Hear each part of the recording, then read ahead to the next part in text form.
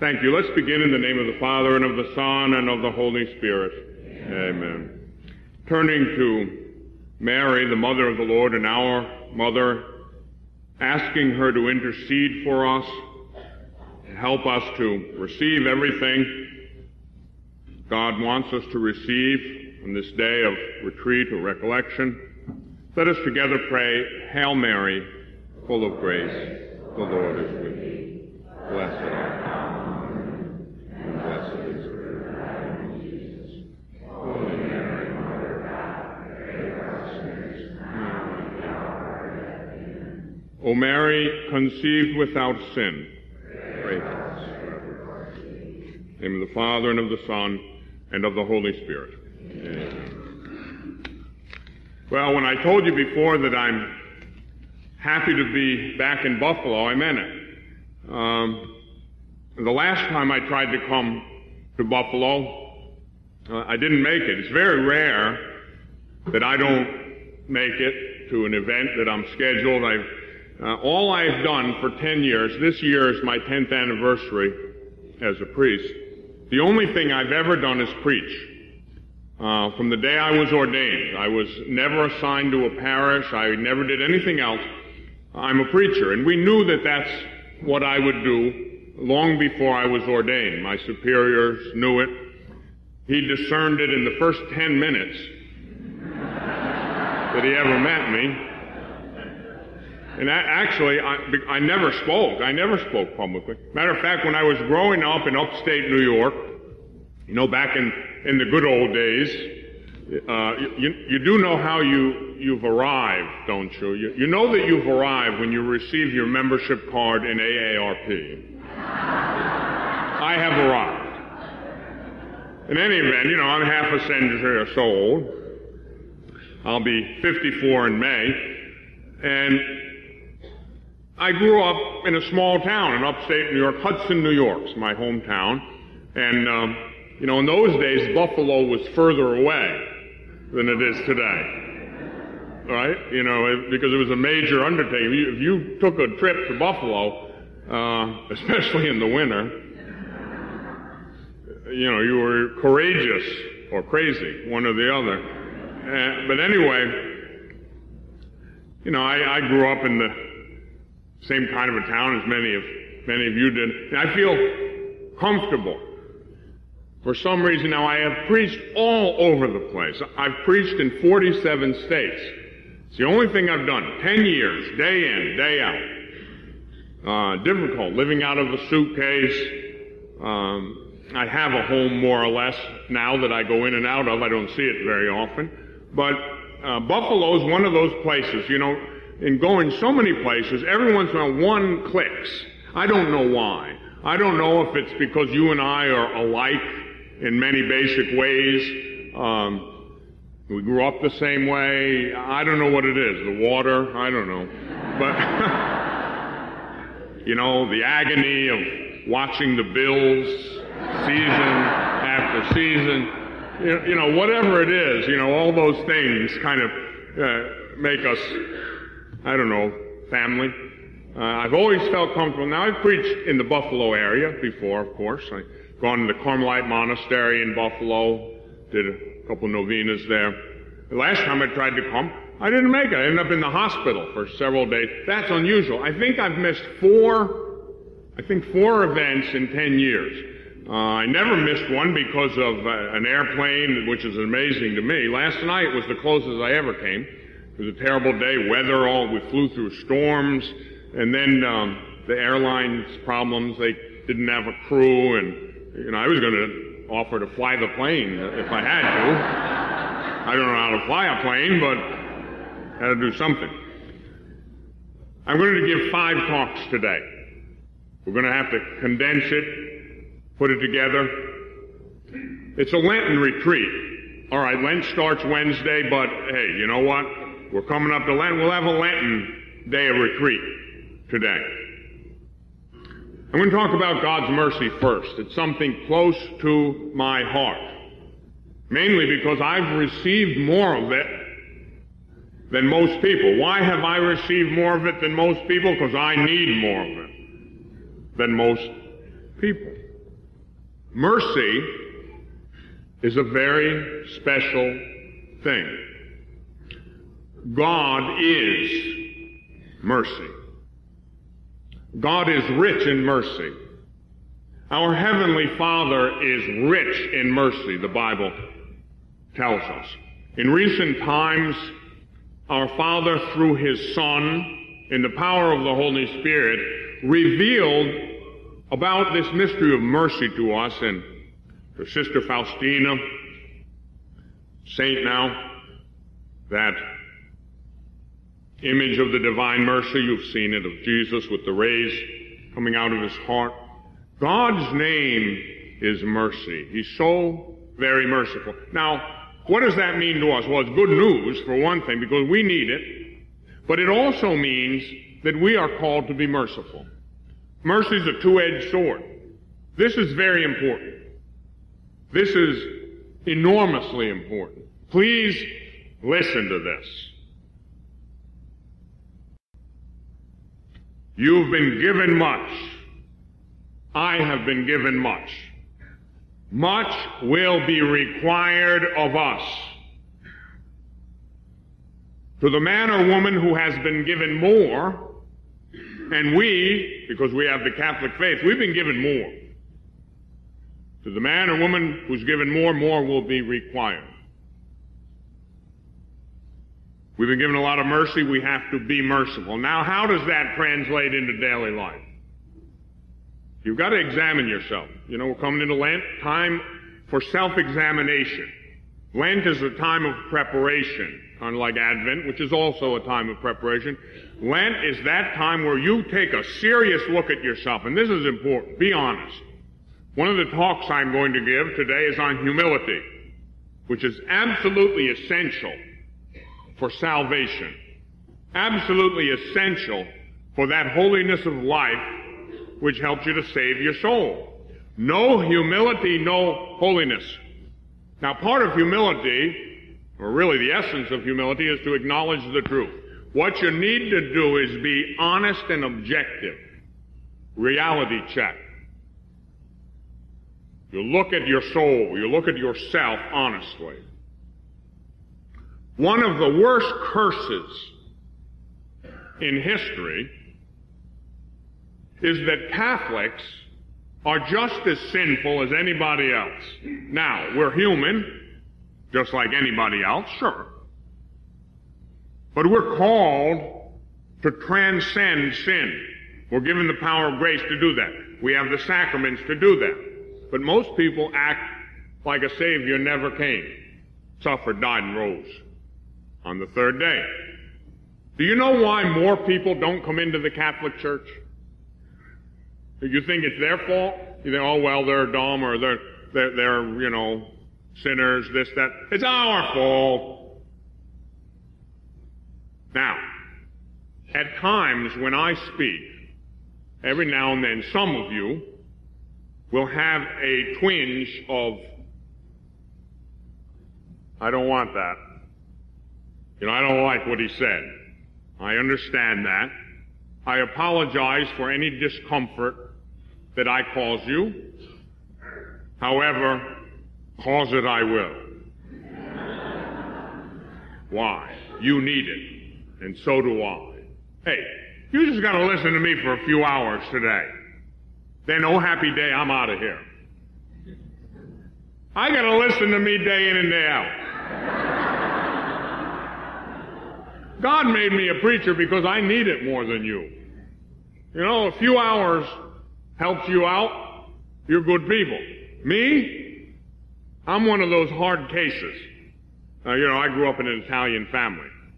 And it was that the family didn't speak Italian in the house. You know, this was in the day, it's unfortunate, but you know, immigrants, somehow, because people that were already here made them feel that where they came from wasn't good, I think. You know, they felt inferior because they didn't speak the language and so forth and so on. We didn't speak Italian in the home.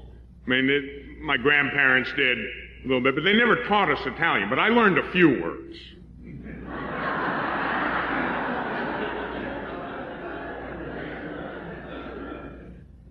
My Uncle Tony used to lovingly refer to me as Chooch. You see, the Italian people here know about that. Jackass. Hard-headed, testa dura. Just instead of brick for a head. Stubborn, and so forth.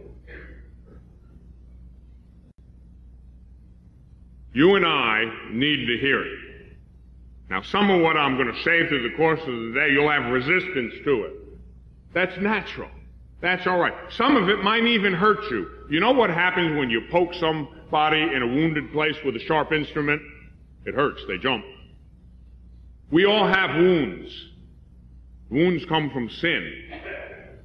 The truth is a two-edged sword. The Bible tells us the Word of God's a two-edged sword. That's sharp. It cuts right to the heart. Don't worry about that. Be humble. Be humble. If I say anything that makes you jump, it's okay. I'm supposed to do that. That's my job. That's what a mission preacher does. Dirty job, but somebody's got to do it. And so, that's what we do. Lent, make this the best Lent of your life. Okay, it's coming up Wednesday. We got a head start. I've got 8 in a row. You're the first one. It starts Wednesday. Hey, this will be over by then. I hope it can prepare you to make the best Lent, the best preparation for the Paschal Mystery, for Easter, that you could possibly have. This can change your life. This should change your life. I'm a simpleton. I'm very, very simple. When I finished my doctoral studies, when I received my 5th university degree, I received them all with highest honors. The mentor or director of my doctoral thesis said to me, well, you've come to the end of the line, finally. You've gotten every degree you can possibly get. You just can't get any more formal education. Now, tell me, what is it that you have learned? And I said to him, without even thinking, it just came naturally. I said, well, I've learned that I don't know anything. He said, great, you're an educated man. We haven't wasted our time totally with you. Compared to God, that's what we're studying, right? When we study the faith, we're studying God himself. We know so little, it's like the head of a pin. St. Thomas Aquinas, the greatest theologian in the history of the church, when he came to the end of his long and illustrious life, he said all this knowledge that he had, and he had a lot, he said all of it's so much straw. When you come up against the grandeur, the infinite majesty of God, well, it's just a little bit of straw. But it's important. Mercy. If you have all the knowledge in the world, if you have all the power in the world, if you have all the money in the world, and yet you don't make God present through your life, especially through mercy, you're a zero. Remember, when we get out of here, when we die, we don't like to talk about, you ever notice that in our culture, we don't like to talk about death too much? We don't like to hear about that. Padre Pio, Blessed Padre Pio, used to remind people, especially rich people who were dressed up in fancy clothes and stuff like that. He was very earthy, and he was very direct.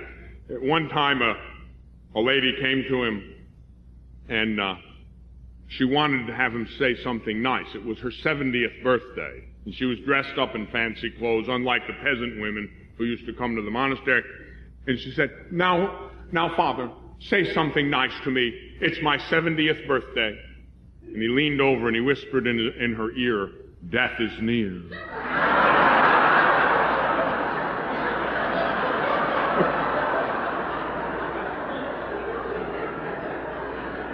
Soon you will be food for worms. A comforting thought. Now, the fact of the matter is, we get preoccupied with 1,000,001 things. There's only one thing important, getting to heaven. And don't you forget it. You can make all the money in the world, you can achieve all the worldly power, prestige. You don't get to heaven, you're a zero, you're a failure. The only definitive failure in a human life is the failure to get to heaven. Period. Now that's very simple. All right. I think you believe that. Now look, if you don't believe that there's a heaven and a hell, you're in big trouble. There are big shot theologians who don't believe in hell, you know.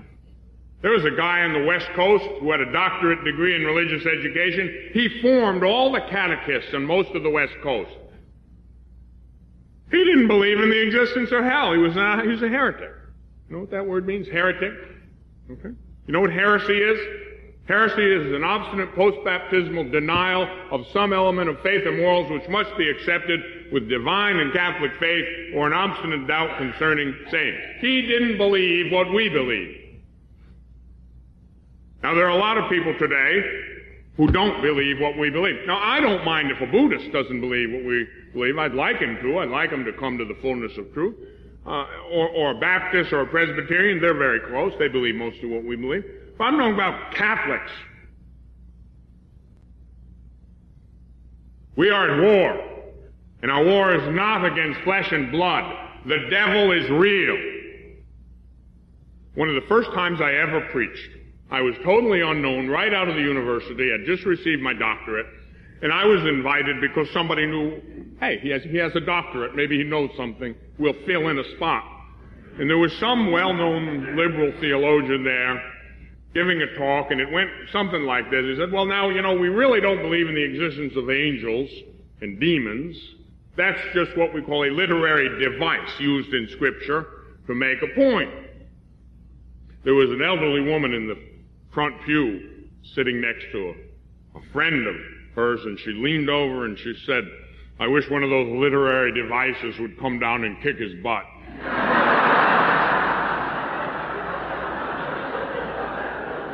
And he went on and he said, we don't really believe in hell, because after all, a good God could never have a hell. And he went on and on and on, and he basically denied half the tenets of the faith. Now this is the guy who's teaching. Finally, he finished, and he went down. Wouldn't you know it, he sat right in the front pew next to the old lady. Now, she had reached that age where she didn't care. If you know what I mean. And she fidgeted about, and finally she just couldn't stand it anymore, and she leaned over and whispered in his ear, Father, you don't believe in hell? He said, oh, no. She said, you'll believe it when you get there.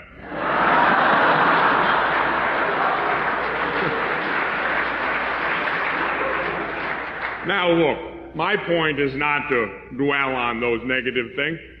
Suffice it to know that's real. It's very simple. You know, the way you learned the faith when you were a kid, it hasn't changed. It may seem like it's changed, but no.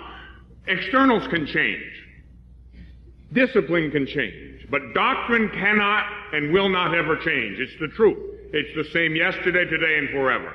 There is a God, there is a Satan, there is a heaven, there is a hell. There's a right way and a wrong way. There's light and darkness, truth and lies, good and evil. That's very simple, consummately simple. Let's not complicate a very, very simple thing. And our faith is simple because our faith concerns God. And God, by definition, theologically speaking, is pure simplicity. Mercy. God's very essence is mercy. God is mercy. Now, if that's true, and it is, I assure you, what about us? We are the single biggest obstacle to the salvation of souls that exist. Oh yeah, the devil works, but you can't blame everything on the devil. We have a free will. And that's a powerful thing.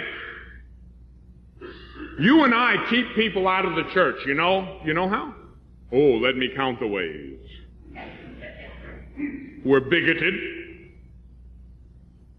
I remember when I was growing up, I played sports, you know, in that typical upstate New York town. There was one street where black people lived. And everybody thought they belonged there. I remember, now my father was not a prejudiced man. He was kind of unusual. He really wasn't. I never heard him say a bad word about someone's race. But let me tell you something. Catholics were just as bigoted. Catholics were just as racially motivated as everybody else. You'd hear out of the mouths of Catholics, just as you would any pagan, the worst racial slurs. Wasn't any different. Do you know that the divorce rate among Catholics is the same as it is for the rest of the country? No different. Catholics are just as miserable as everybody else. Why on earth would anybody want to come into Catholic Church? You know, they take a look at some of us and say, hey, that's what it is? Ooh, no thanks. When they look at you, there should be something special. When they look at you, there should be something attractive about your life. A magnet. That's what I'm talking about. This Lent, I want you to try to allow the Holy Spirit to help you to be all you can be. Like the Army commercial, you know, be all you can be. God wants great things from us. See, we're baptized into Christ. If you ever have an identity crisis, you've heard that term in psychology, sociology, identity crisis. We live in the era of the identity crisis. Priests have had identity crisis. No, we don't know who we are. We don't know the meaning, the relevance of our life. Religious have had those identity crises.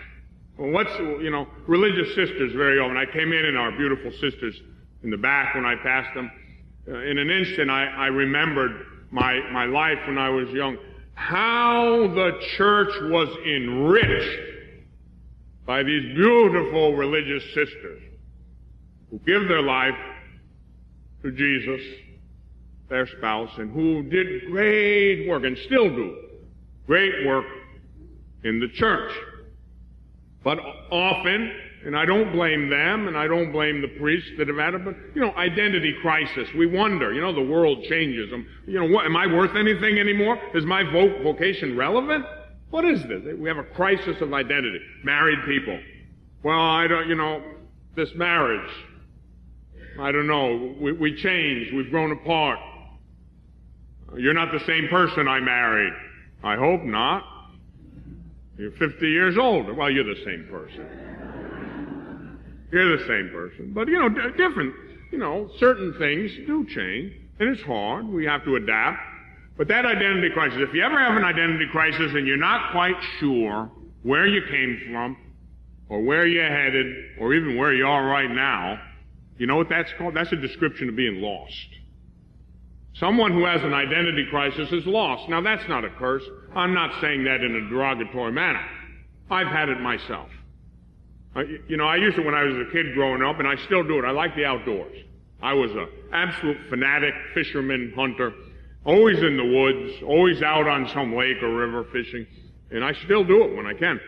But you ever get lost in the woods? When I was a kid, every now and then I love to hunt somewhere. I'd be out in the woods, and dusk would be coming and start get dark in the woods. Maybe you get turned around a little bit, and every tree starts to look the same. Of course, I was never, being a great woodsman, I was never lost, just temporarily confused, as Daniel Boone once said. But we don't know where we came from. Look, we came from God, right? Simple. We came from God. He's the Creator. Where are we headed? We're headed back to God. Where are we right now? We should be in God. You want to know your identity, priest, religious, lay people, whether married or single, and I can do it wonderfully here in this beautiful church. I always like it when I have these helpers. Look up here. Look at this magnificent, very large crucifix. That's your identity. Take a good long look at it. Meditate on it for the rest of your life. That is your identity. And if you try to go anyplace else, you're going the wrong way. Now, that frighten you? Yeah, me too. Does that make you nervous? Me too. But you know what? You can't get out of it. And neither can I. Jesus was born to die. We're born to die. But we're baptized in Him. And so we can live in Him. We can suffer in Him. We can die in Him. And you know what? You die with Him, you're going to rise with Him. And if you rise with him, you're going to reign with him forever. That's very simple. That's absolute simple teaching. I know you can do that. You can get that. That's the point of your life. Anything that is taking you away from that, get rid of it. It's garbage. Your job is to get to heaven. My job is to get to heaven. Love is a word that's used quite frequently and loosely today. In the church, we have all kind of sermons on love. Most people don't have a clue what love is. Every once in a while in traveling, a good pastor will say, you know, I've got a couple getting married. They're doing the pre-Cana counseling now. You know, I'm not reaching them. Maybe you can help me while you're here. Would you talk to them? I said, well, okay. I don't know what good it'll do, but I'll try. Normally, I can't do things anywhere near as well as the parish priest can because they have a very special gift. They have a very special ministry. They're called to that, and they're given the gifts to do it. I have a gift for doing what I do, but I don't have a lot of the gifts that your parish priest would have. So anyway, on the appointed night of the pre-Cana conference, the young couple come in. You know, instead of the benevolent, happy, smiling face of the pastor, they see me. The Grand Inquisitor. And I said, so, you're going to be getting married. Oh, that's wonderful. You must be in love. Oh, well, yeah, Father, sure. We're in love. That's why we're getting married, you know. Wonderful. Catholics, getting married. Experts on love. Could you please tell me what is love? Well, you know, Father, now this is in New York, okay? We're doing this in New York. Well, you know, Father, love. Hey, Father, we got feelings.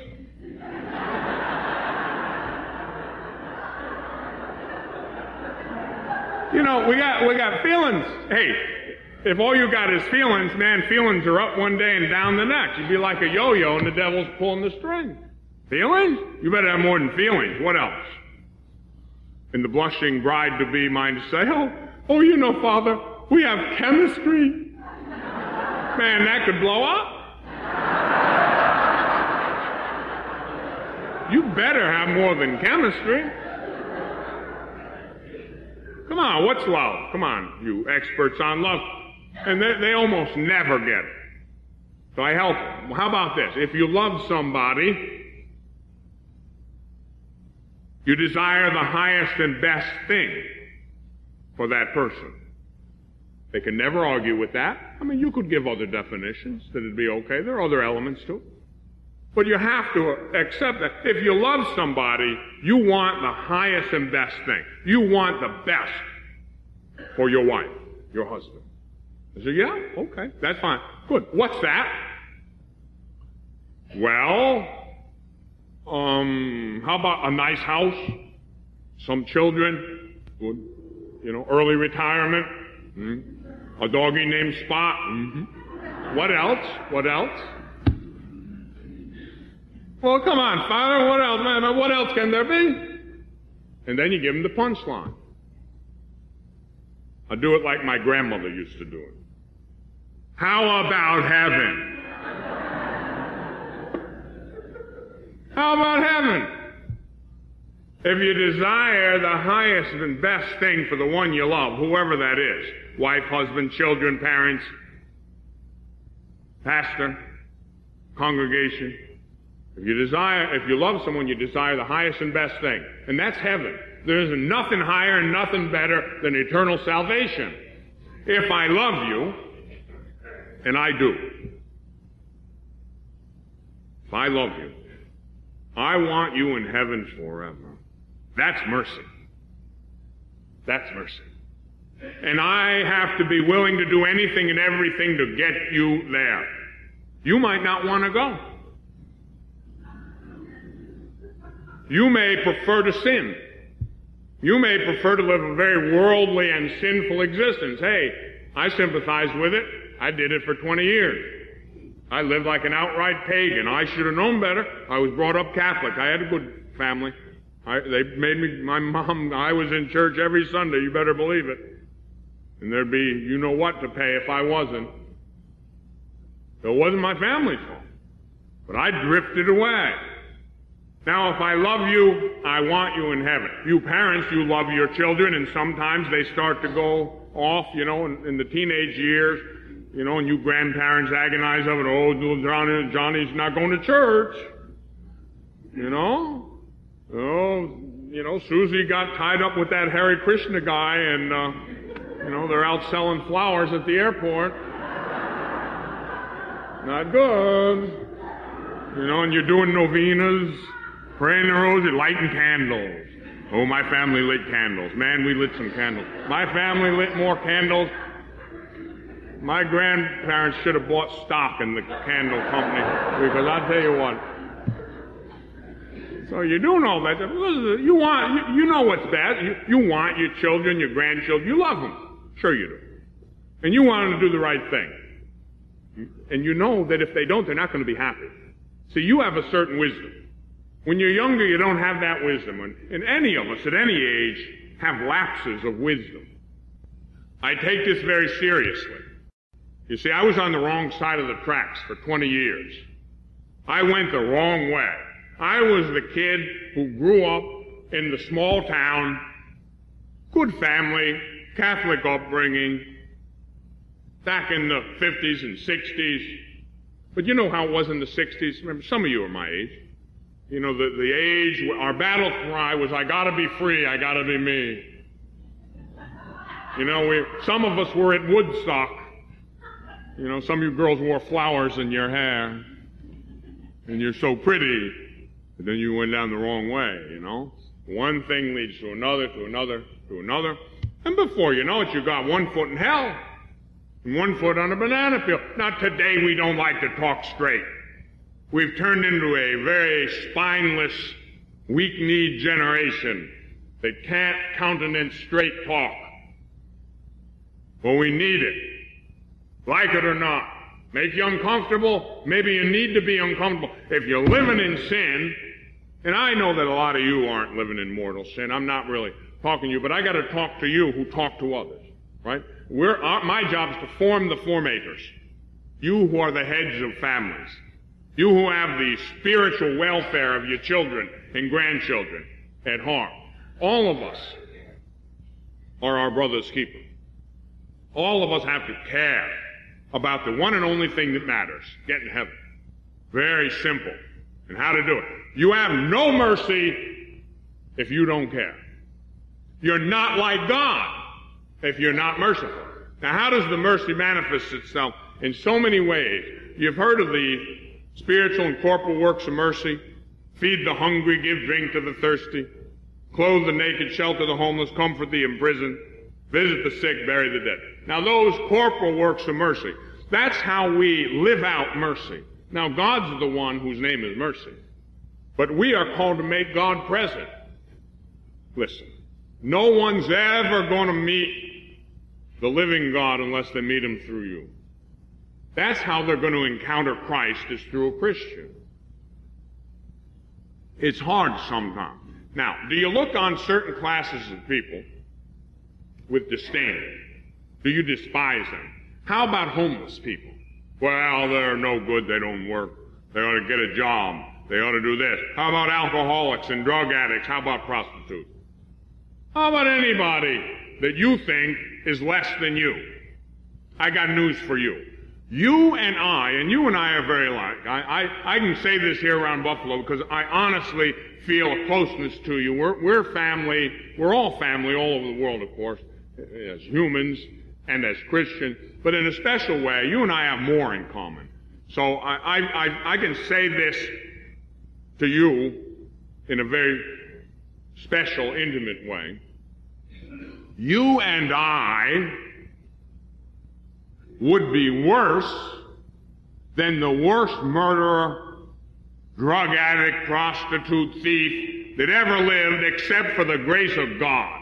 You'd be in prison, and so would I, except for the grace of God. You'd be abusing children. So would I, except for the grace of God.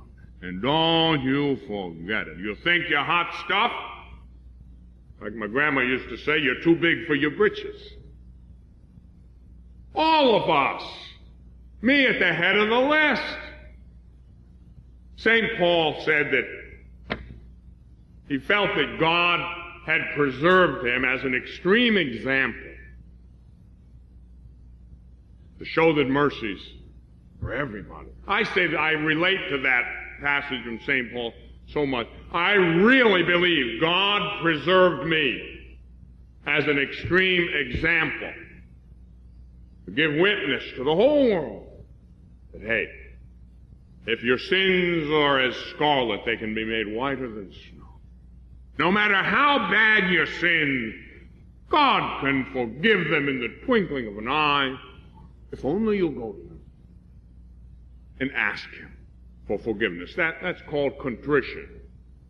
You know, we're sorry for our sins. We have a firm purpose of amendment. We can't guarantee anything, but we're sincere. We're going to do the best we can. And then you receive mercy. We've got to do it. The spiritual works of mercy. You know, admonish the sinner. That's a hard one. Instruct the uninformed. Lots of opportunity for that. Counsel the doubtful. A lot of people doubtful.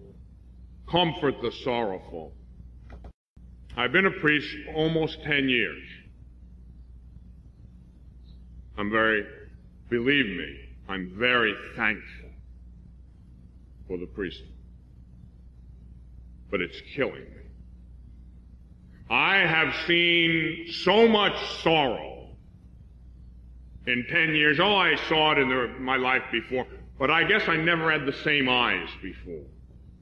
And my sensitivity to it, maybe it's a blessing, and yet it's a two-edged sword of a blessing, because the other side of the sword, that sensitivity to suffering and pain, it hurts. I can't hardly stand to look at it anymore. I've seen some of the worst, you know, every place I go I see it, in one form or another. My husband just died from cancer, Father. He suffered for years. My wife is suffering with this. My children are in prison. I can only dimly imagine the pain that a parent can suffer for a child. My little sister was killed in a car accident when she was 14. Now, my mother suffered very much because of it, but I can't hardly imagine the depth of that pain. And I meet parents all over who suffer like that. Spouses who suffer. Priests who suffer. In the last several years, I've had many priests come to me. Maybe because of certain notoriety I might have from television or whatever. I don't know why. But they'll come to me, and I guess it's my testimony. They know that I kind of came up the rough way, that I had a rough life. And maybe they have a problem. You know, the priesthood's not easy. Nothing's easy. Not easy to be married. Not easy to be a priest. I'm not saying it's any worse than what you have to suffer. But they'll come and they'll tell me about being rejected by their own brothers, by their bishop. They'll tell me about being marginalized, about being lonely and unhappy. Some of them start to drink. That's nothing new. Some of them even do drugs. Some of them get in trouble morally. I look at that ocean of sorrow, and my only response can be mercy. Can I judge them and say, oh, he should have been true to his vocation, she should have stayed in the convent? No, I can't do that. I feel pain for them. I wish good for them. I ask for God's mercy for them. Mercy is a godly thing. Can you be merciful? Can you feed the hungry? Do you know there are people hungry right in the streets of Buffalo? I myself was a homeless man. Sure, I grew up in that town in upstate New York. I followed the American dream. I caught it. I became very wealthy. Poor boy becomes rich boy. I did it on my own. I worked hard. multimillionaire. Then running with the fast lane set, movie stars, the rock stars, my clients, in my business in California and Los Angeles in the old days, 25 years ago. I became a drug addict, cocaine addict. $10,000 a week at times I spent, back in the late 70s, early 80s. I've even had people, you know, one thing, every once in a while, it's funny how God works. Every once in a while, someone who's out of it will say, you know, that priest that's going around doing that, he's got a very bad past. You shouldn't let him come in there. You know what he did? And then someone said, millions of people know what he did. What the heck are you talking about? You see how God works? God can defuse a potential disaster. God brings good even out of evil. God doesn't will the evil. But God works all things for the good for those who love Him. And even if you have bad things in your past, the mercy of God can transform them into good things. It's never too late. Never too late. Oh yeah, I had every advantage and went the wrong way. I got no excuse.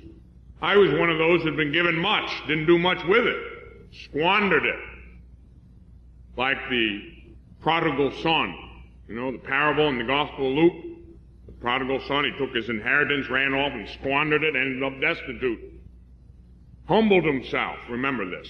He came back and he humbled himself to his father. If you're a sinner, you need to be humble. There's nobody in here who isn't a sinner. And the ones who think they're so good, you might be worse than that criminal in prison. I don't know what he was given. Maybe he grew up in the inner city, never saw his father, his mama was on crack. Maybe he never had a chance. Maybe he never got a chance to go to church.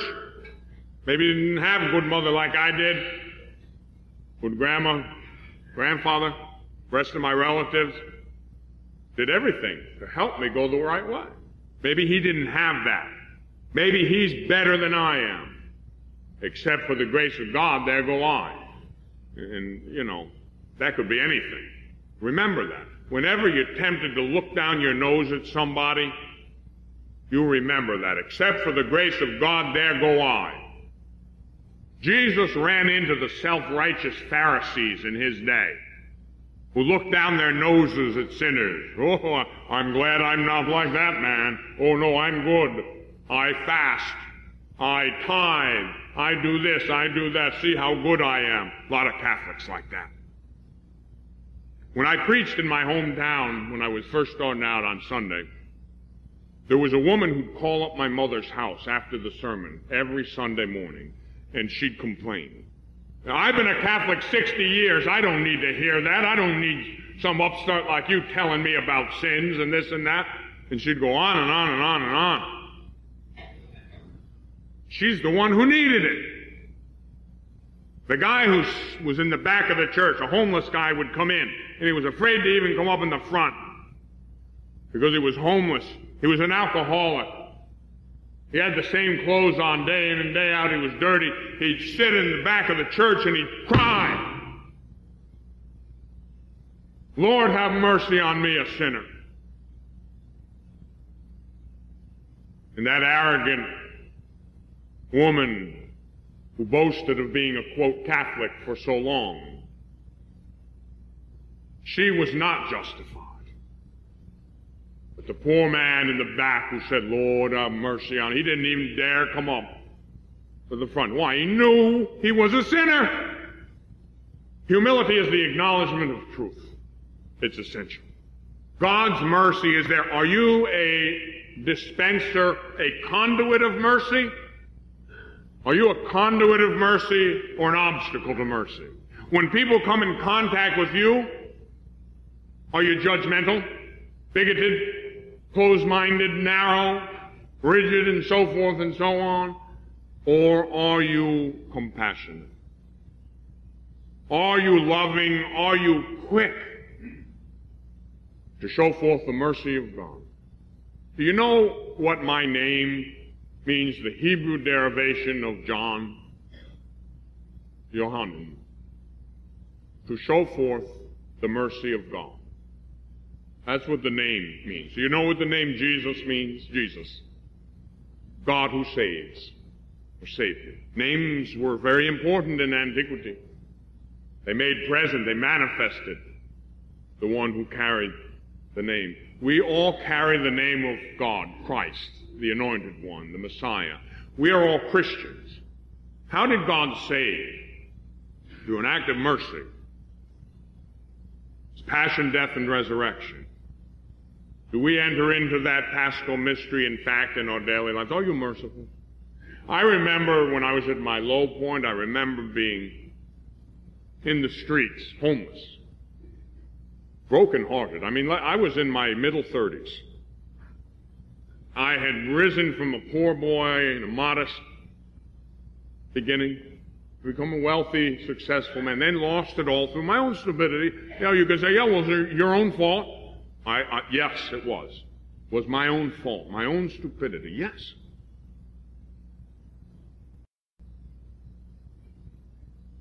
Let him who is without sin cast the first stone, as Jesus said. I remember being at my low point, sitting in the park. Hadn't eaten for 2 or 3 days, had no money, clothes on my back, and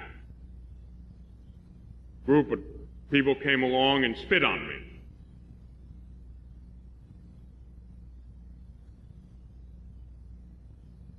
It was I don't know, reducing a human being, treating them in a way that strips their dignity from them, makes them feel worse like that. That's a hellish thing to do. That's what Satan does. Oh, I don't want those Mexicans moving in here, the Puerto Ricans, whatever. And that comes out of the mouths of a lot of Catholics. Oh, those black people cause all the trouble. Out of the mouths of so-called Christians and Catholics. You better not carry that sin to your grave, if you have that sin. Are you a fountain of mercy? Is God's mercy overflowing from you? I couldn't have been any further down than I was, other than being dead. I spent a year in a hospital, VA hospital, a VA psychiatric hospital. Not one person ever came to visit me, ever. I had hundreds of so-called friends and acquaintances. But when I went down, not a one. My mother is the only person that ever visited. Visit the sick. Do you visit the sick? Those in nursing homes, your own parents sometimes. How many elderly people languish, lonely, rejected. They raise families. Nobody even shows up. Works of mercy. God is merciful. How merciful was God? Let me tell you how merciful God was for me. You know, you don't really know me. A lot of you know my little story. But you don't know how really rotten I was. And I was. Bad. You name it. I did it. All 10. Many times over. Broke all the 10 commandments. 20 years I didn't set foot in a church. Drug addict. In the gutter. Literally, I'd wake up mornings, wouldn't even know where I was or what had happened. The filth, the scum of the earth. I believe our Lord one day looked down and saw that mess, and he turned to his mother and said, "Would you look at that? You ever seen anything so bad?" She said, "Yeah, I'm going to go down and take a closer look at this." And I can well imagine a lady looking at me like a mother would look at a little child who fell in the pig trough or something, you know. Ah, what a mess. And you know what mothers do? They clean up their children. So she took me and she bathed me in the blood of her son, washing my sins away. Oh, I ended up going to confession, all right. Went to Orisville, the shrine of the North American martyrs. I remember coming home after having been homeless and in pain and suffering for years. Went to my mother's house. Now, going to my mother's house was quite an interesting thing. Now, you have to understand, my mother, having come from a family of very Catholic people, my mother was Italian, but she also has some French-Canadian. My mother's father was French-Canadian. We are a very Catholic family, both sides. And in my mother's little house I grew up in, it was like a religious goods store. There were more crucifixes, statues of the Blessed Mother, the Sacred Heart of Jesus, Bibles, rosaries. My mother went and got holy water by the 5-gallon jug. Now, that's where I went, and I was a mess when I went there. I could imagine the devil would have he took a horrible beating in that house. Now, he come in there to try to torment me, but I'll tell you what, he got the snot beat out of him in that house. Man, there was holy water everywhere.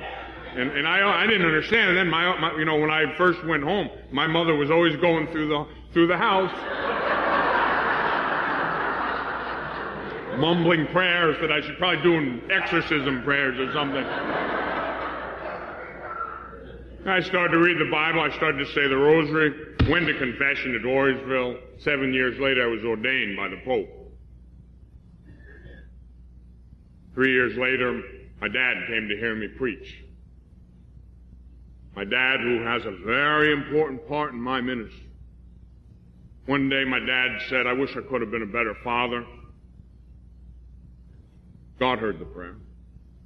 My father's had 3 open heart surgeries. He was a tough guy. My father was a typical macho Italian tough guy, athlete, great athlete, boxer. Played all sports. He also played the horses. Too much. Drank. He's a wild guy. Not good. And he said to me, "I wish I could have been a better father." God heard the prayer. He's had 37 surgeries.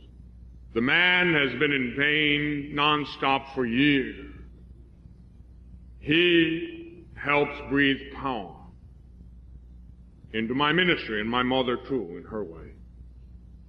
Mercy. Do you understand that God's mercy is infinite, and that you and I are called to be fountains, conduits, and dispensers of mercy? Well, my dad came to hear me preach. And at the end, when he had to leave, he said, "You got a minute for me?" I said, "Well, sure, Dad, because when I'm ministering, I'm really besieged. I don't have a minute for hardly anything." And I said, "Well, sure, Dad." And he said, "You know what?" He says, "I'd like to go to confession." And I heard these words come out of my father's mouth. "Bless me, Father, for I have sinned."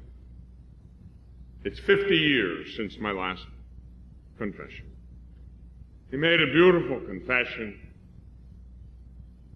He went on to do his part. I went on to do my part, and my part concerns mercy. And your part concerns mercy. This Lent, as we're preparing for the coming, or rather for the resurrection of the Lord, for his passion, death, and resurrection, during Lent, as we're preparing, concentrate on mercy. And that means be merciful. Be merciful. Be merciful to that relative you just can't stand. Be merciful to your children who seem to be going the wrong way. That doesn't mean you have to accept sin. You don't have to accept evil. But be kind, gentle, and be merciful. How often, when Peter asked Jesus, "How often must I forgive those who sin against me?" 7 times, Lord. "Oh no, I tell you, not 7 times, 70 times 7. That means an infinite number. Now, God practices what he preaches. As often as we go to him repentant, he will forgive us. What about us? Are we the same way? Or do we get sick and tired of certain people, certain classes of people? My dear friends, mercy. Be merciful as God is merciful to us. And remember, please remember, God's mercy is for everyone. God's mercy is infinite. And God's mercy endures forever. God bless you.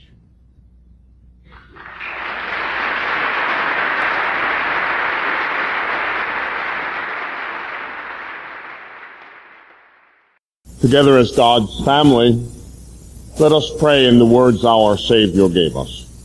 Our Father, who art in heaven, hallowed be thy name.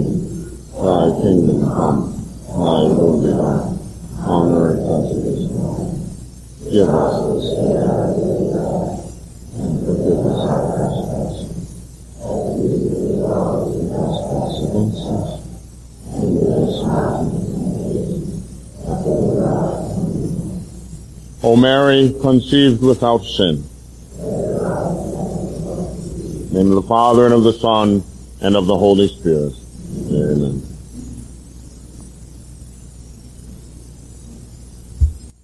After Jesus was baptized by St. John the Baptist, and we understand that to mean Jesus, when he went into the waters of the Jordan,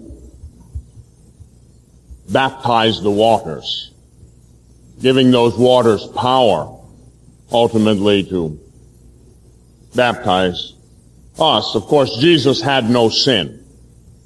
You understand that Jesus, a divine person, second person of the Blessed Trinity, assumed a human nature and became like one of us in everything except sin. No sin in the Lord. Now I'm going to read to you from the 4th chapter of the Gospel of Luke. It's a reading that's very appropriate for Lent. We're coming into Lent next week. After Jesus was baptized at the Jordan, Jesus, full of the Holy Spirit, returned from the Jordan and was led by the Spirit. Now, I'm just going to make a footnote here. Lousy translation. Jesus wasn't led by the Spirit. Jesus was driven by force, by the power of the Holy Spirit. Ekpalein, a Greek verb. If you pick up a football or a baseball and you hurl it with all your might, that's the meaning of that verb. He was hurled by force. Not against his will, nothing like that, but the power of the Holy Spirit didn't lead him, drove him. It's like, I didn't feel like getting up this morning and coming to preach. I wasn't led by the Spirit to do my job this morning. He drove me. Now, I don't mind that. It's good. Some of us need to be driven. You know, I might not have moved. Well, not with Jesus. No deficiencies in Jesus, no weaknesses in Jesus. But the Word in the Scripture, he was driven by the power of the Spirit into the desert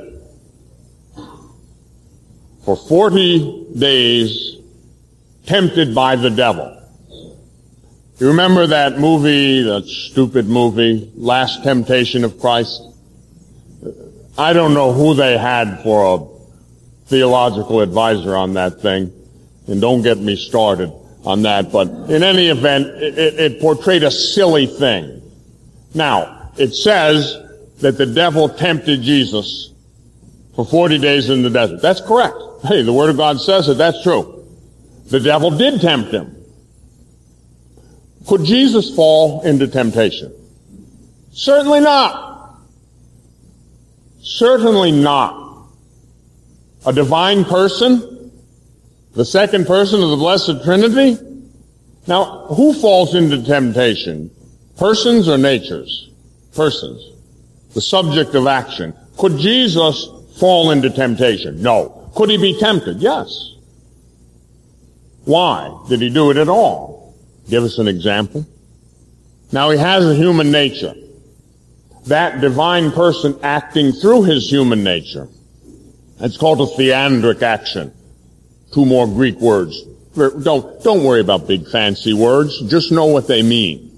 Theandric action, an action of the God-man. 2 Greek words that mean God and man. So it's an action of the God-man. Jesus, a divine person acting through his human nature. So the devil tempted him. For 40 days, absolutely, the devil did tempt him. But could Jesus give in to temptation? No. Absolutely not. Bad theology to say that he could. I'll ask you a question along those lines. The blessed in heaven, do they have a free will? Certainly they do. Can they sin? No, they cannot. Well, how can they be free and not sin? Because their freedom has been indeed set free. They are confirmed in grace. Well, Jesus is beyond being merely confirmed in grace. He has the grace of the hypostatic union. That's the union of the God-man, divinity and humanity, acting for him. So he could be tempted, but he can't sin. There's a difference. A lot of people struggle with that, and they try to say, oh, well, what good is it then? Then he's not like me. He is like you and me in everything except sin. He became like one of us in everything except sin. He did not sin, and he could not sin. Well, then he's not free. Yes, he's consummately free. His freedom is confirmed and absolute. It's the freedom that we will have in an analogous manner of speaking in heaven. Okay, so tempted by the devil, and he ate nothing in those days. And when they were ended, he was hungry. That's the humanity part. He had a human nature. He could be hungry. He could suffer cold and heat. That's true. That's not a moral defect. That's a physical defect. Jesus had no moral defects. He had the physical limitations of humanity, but he didn't have moral limitations. The devil said to him, if you are the Son of God, command this stone to become bread. Now, I'm going through this slowly. Now, who said that? The devil said that. Now, you remember the little story I told you this morning about that guy who said, we don't really believe in angels and demons. They're just literary devices used in sacred scripture to make a point. That's hogwash. Let me use that highly theological term. Hogwash. There are angels and there are demons. Now, in the beginning, God created everything out of nothing. Ex nihilo, as we say in Latin. That's what creation means. The Creator, and there's only one of them, God, the Creator brought everything that is into being out of nothing. That's creation by definition, okay? And it was all good. Everything God creates is good. It has to be. It comes from His creating hand. It has to be good. The angels, good. Oh, what about the devil? Is he good? That's how he started out. Good. An angel. Then what happened? Well, you can read about it in the Catechism of the Catholic Church. It comes down to us through the tradition given to us by the doctors, fathers, and saints of the Church. A plan was revealed by God to the angels. Well, the plan of the incarnation and redemption. Now, Lucifer, one of the brightest of the angels, an angel now, good, pure spiritual essence. Angel denotes their mission, not their being, messengers. Angels are messengers. That very high angel, very intelligent, very bright. The word Lucifer, his name Lucifer, means light of the morning or morning star. That concerns brightness. That's analogous to light, which has to do with the intellect, which has to do with truth. which in philosophy we say is a convertible term with goodness and being itself. Very high angel, very bright, intelligent, beautiful, good.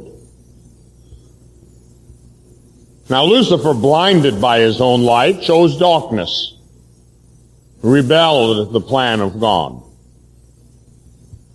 And the plan of God was that God would assume a created nature. God would assume a created nature. And that nature would be human. In other words, the Word would become flesh and dwell among us. And Lucifer said, no, arrogant, no, bad plan, God, I've got a better one. You take my nature. If God's going to assume a created nature, it'll be mine, angelic. I'm the highest, the most beautiful, the best. Non serviat. I will not serve. Now, if you're smart, you can see there, you can discern the prototype of all sin. Hubris, pride, arrogance, self-centered pride. Hey, I'm the best. Don't you know? I'm the best creature there is. Hey, take mine. Or else, I'm not going to serve you. And so, as Jesus would later say, I watched Satan and a third of the angels fall from heaven. Now, I don't have much time any place I go. I don't debate with anyone. I don't argue. I don't enter into polemics. I'm just not involved with any of that. What I teach is what the Catholic Church teaches. And that is very clear. That is very objective. And that I know up one side and down the other. And I tell you, angels and demons are real, not a mere literary device, as some who have been educated into imbecility would have you believe. Satan is real, a fallen angel, and he has many helpers, likewise fallen angels. There is a war going on between good and evil, between truth and lies, a life and death struggle, the war to end all wars, without any question. Now, there are many so-called intelligent, educated, they're not intelligent, but they're educated in quotation marks, who would have you believe this is pious fiction, medieval nonsense. They are dead wrong.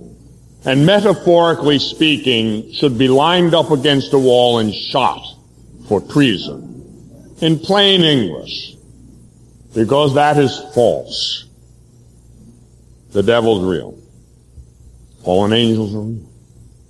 There are many lies about. Bite into them, as our first parents bit into the apple from that forbidden tree, and you'll suffer the consequences. Remember what God said in the garden? You can partake of all the trees in the garden. Human freedom is very broad. But you cannot partake of the tree in the center of the garden or even touch it lest you die. Human freedom has limits, and the limits are laid down by God. So, the truth is not something we make up as we go along. The truth is something which we receive with fidelity. It is something which we hand on with fidelity. It is not something we make up as we go along.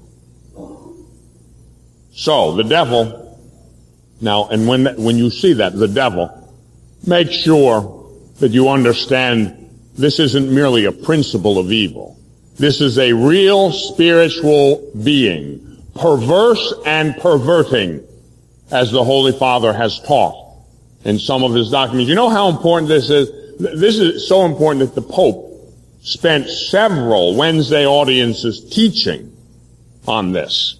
He taught in depth on this. This is part of the sacred deposit of the doctrine of the faith that I'm giving you here. If you believe it, you believe what the church believes. If you don't, you're a heretic. In plain English. And you separate yourself from the body of Christ. It's that simple. Don't do that. Now, most simple people don't do that. It is the pseudo-educated who do that. They are deceived and go about deceiving others. They are blind and leading the blind. I was interested to see that that's in the Mass readings for today. The Holy Spirit always provides grist for my mill.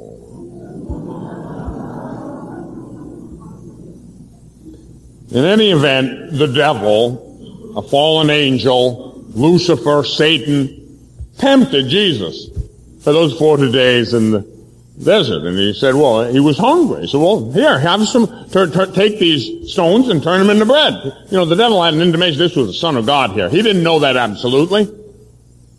You know, Satan is not God. Only God knows all things. The devil doesn't know all things. But he is very intelligent, very clever being. He can make clever deductions, very astute. He can't predict the future. Only God knows the future. But through the clever use of things in nature, it looks like he knows. I can tell you that some of us who have had vocations to be religious or priests, some of us who are called to serve, could tell you in all honesty that we've been persecuted from infancy in a certain way by the devil. And I can tell you without any question, he had me marked from the beginning. He tortured me from the beginning. He knew something. He didn't know it absolutely, but he's a real good estimator.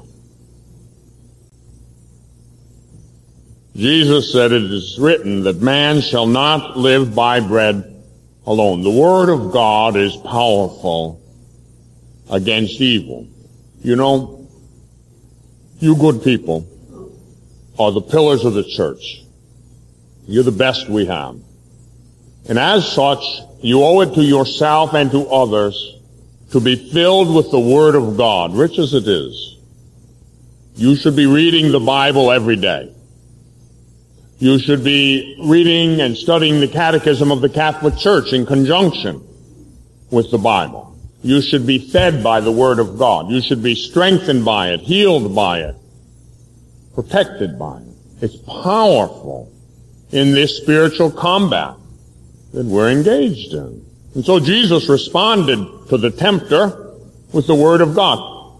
Now, you know, temptation is something that you got to know about. Now, I know you know about temptation. Everybody's tempted in one way or another.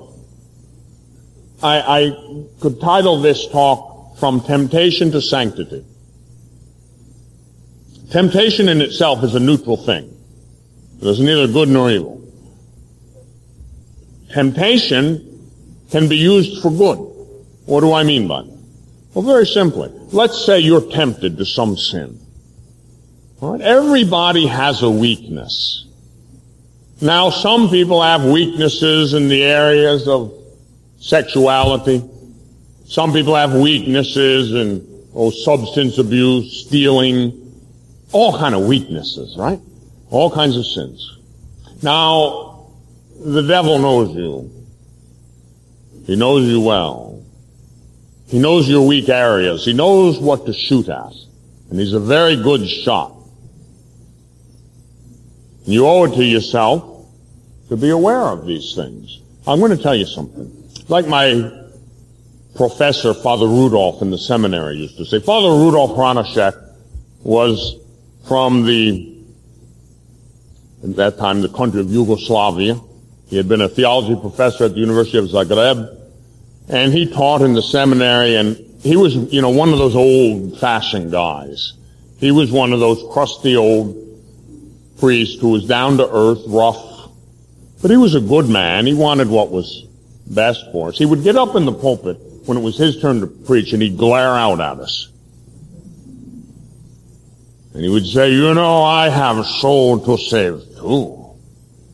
And I'm not going to lose it for any of you guys. And then he would let us have it. He was a professor of moral theology. And a good one. In other words, folks, I'm not going to hell for any of you. I love you, but I ain't going to hell for you. You know how priests go to hell? Not always for what they do, but for what we fail to do. It can be uncomfortable. Now, through a special grace, it's not uncomfortable for me because I rather enjoy it. But I can see how it could be uncomfortable for some to say things that people don't like to hear. You know, nobody likes to hear morally uncomfortable things. You know, we don't preach on a lot of stuff because we don't want to make people uncomfortable because we got uncomfortable. Hey, you know, the people get uncomfortable. I could never be a parish priest. I think they are great heroes. But God doesn't trust me enough to ever make me a parish priest. He doesn't trust me enough to let me be a parent. You know, that's why he called me to what he called me to. I come in, do my thing, and get out. Because it's hard to hit a moving target. The poor parish priest has to stay there day in and day out, week after week, month after month. Yeah, I come in, rile things up, and then he's got to deal with it the rest of the time. Well, that's a very traditional thing in the church. Mission preachers have always done that. Nothing new about that. But you know, in the little time that I have been in parish, there's only really one parish I ever spent any time in, my own home parish where I grew up. I'd work there summers in between semesters at the university. And, I galled the people no end. They just couldn't stand me because I talked about stuff most people won't talk about. You know, it's always struck me as logical, and it's also biblical, that we need to address problematic things. If you go to the doctor and you have a cancerous tumor on your liver, and the doctor examines you, he knows the tumor's there, but he says, my, what bright eyes you have. Your feet are in great shape. You have nice, shiny hair. Well, he says that to some.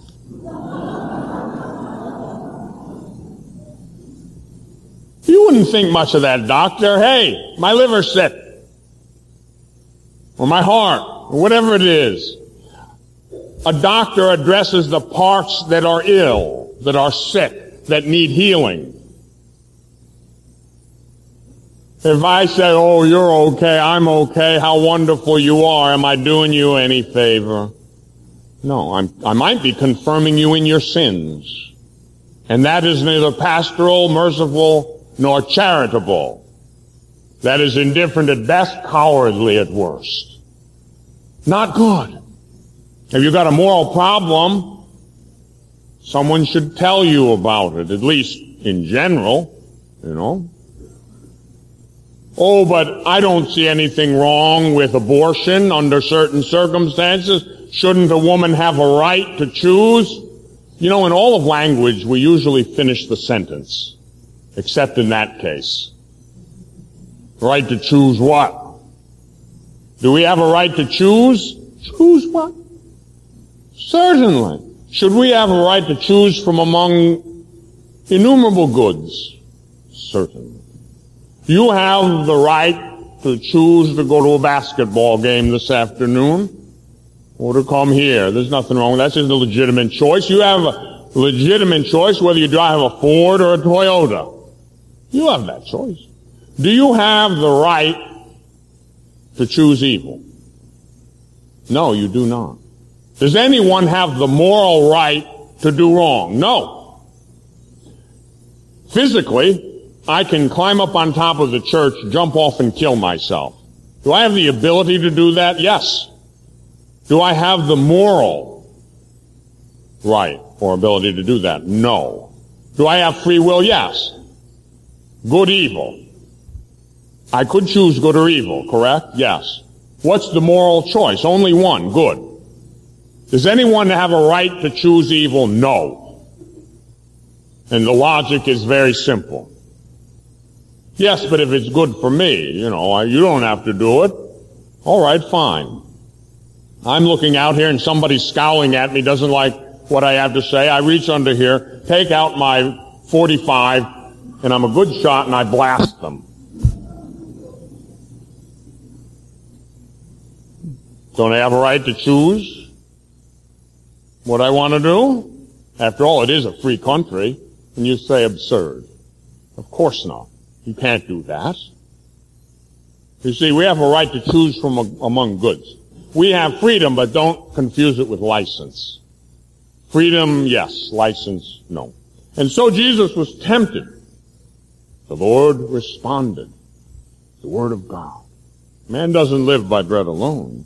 And then the devil took him up and showed him all the kingdoms of the world in a moment of time. And he said to him, to you, I will give all this authority and glory, for it has been delivered over to me, and I can give it to whomever I will. And I wonder if for once the father of lies was telling the truth. All these kingdoms, all creation, all the political power, I control it all. I'm the prince of this world. And I can give that to you. If only you will worship me. I wonder how many times in various ways that temptation has come to all of us. Let me tell you how it comes to me. In a very short time, I gained notoriety in what I do. Not because I wanted it or I was clever in doing it. It just happened through the power of God. I never tried to make it happen. I certainly never told anybody what they wanted to hear in order to make it happen. And basically, day by day and moment by moment, I risk what I do by doing what I do. But if God is for you, who can be against you? Now, one time I was preaching in Florida in the early days. I was only ordained about a year or two. And I was preaching in true Baptist style.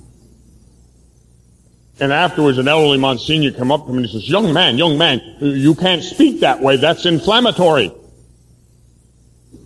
And I said, oh, Monsignor, you better believe that's inflammatory. Jesus said, I come to cast fire on the earth. And oh, how I long that it already be ignited. But what he was saying is, hey, we Catholic priests can't talk like that.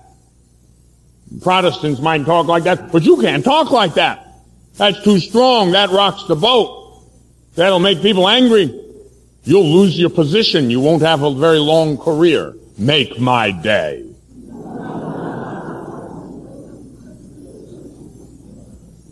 I can go fishing more then.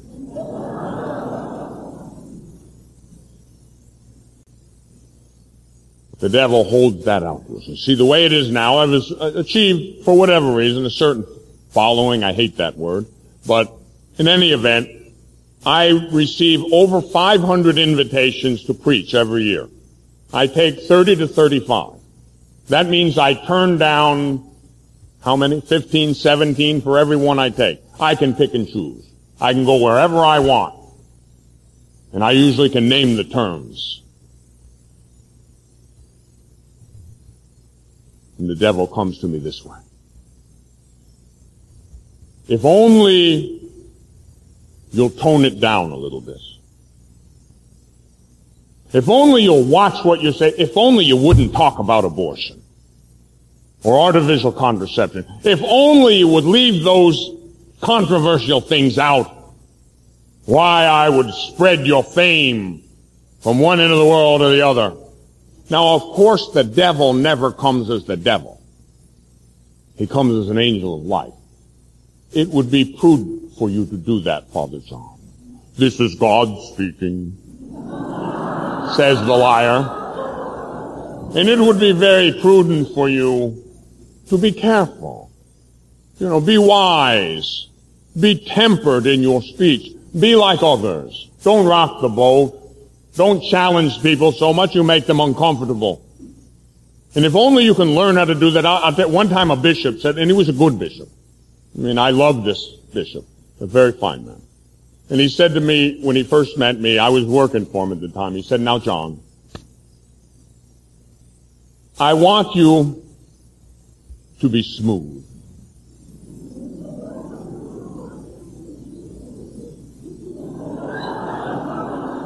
Exact word, that's a quote. "Now, John, I want you to be smooth so that you might gain a constituency." Bishop. Me? Smooth? Constituency? That sounds like politics, doesn't it? Constituency, to be smooth, diplomatic. Nothing wrong with diplomacy. I'm not really a diplomat. It's good to be a diplomat. The Holy Father's a diplomat. It's good. But I'm more blunt. The body of Christ has many members. We're not all the same. Many people have gifts I could never have. I respect those gifts. I can't do certain things. I can tell you my mail is delivered to me in bags, sacks. Thousands and thousands of letters. If I responded to it all personally or answered phone calls, 24 hours a day, 7 days a week, honestly, all of it's good.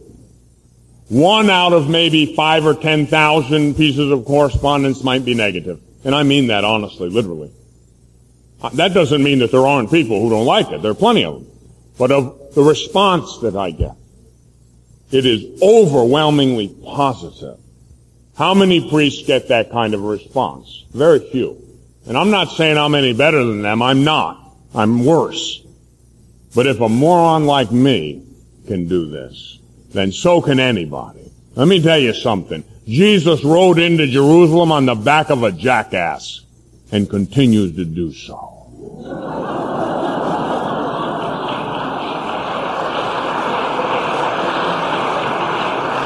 Very simple. Very simple. That's the way it is. And so, by telling the truth, by being straightforward, I don't mean to offend anybody. Actually, I'm more sensitive than the average guy. I'm not trying to offend anybody. I would wish never to offend anybody, honestly. I talk a tough story, but no, the fact of the matter is I don't want to offend anybody. But I am not averse to offending someone if I have to in doing the job, in performing the mission. You're not going to be able to say when you stand before God, "Well, I didn't know."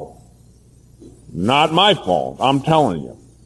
I'm telling you the things that really matter. The devil will hold out to you the temptation of worldly goods. I am meeting with an increasing number of Catholic physicians, various places I go. They've had it up to here with the garbage in their profession, and they're banding together.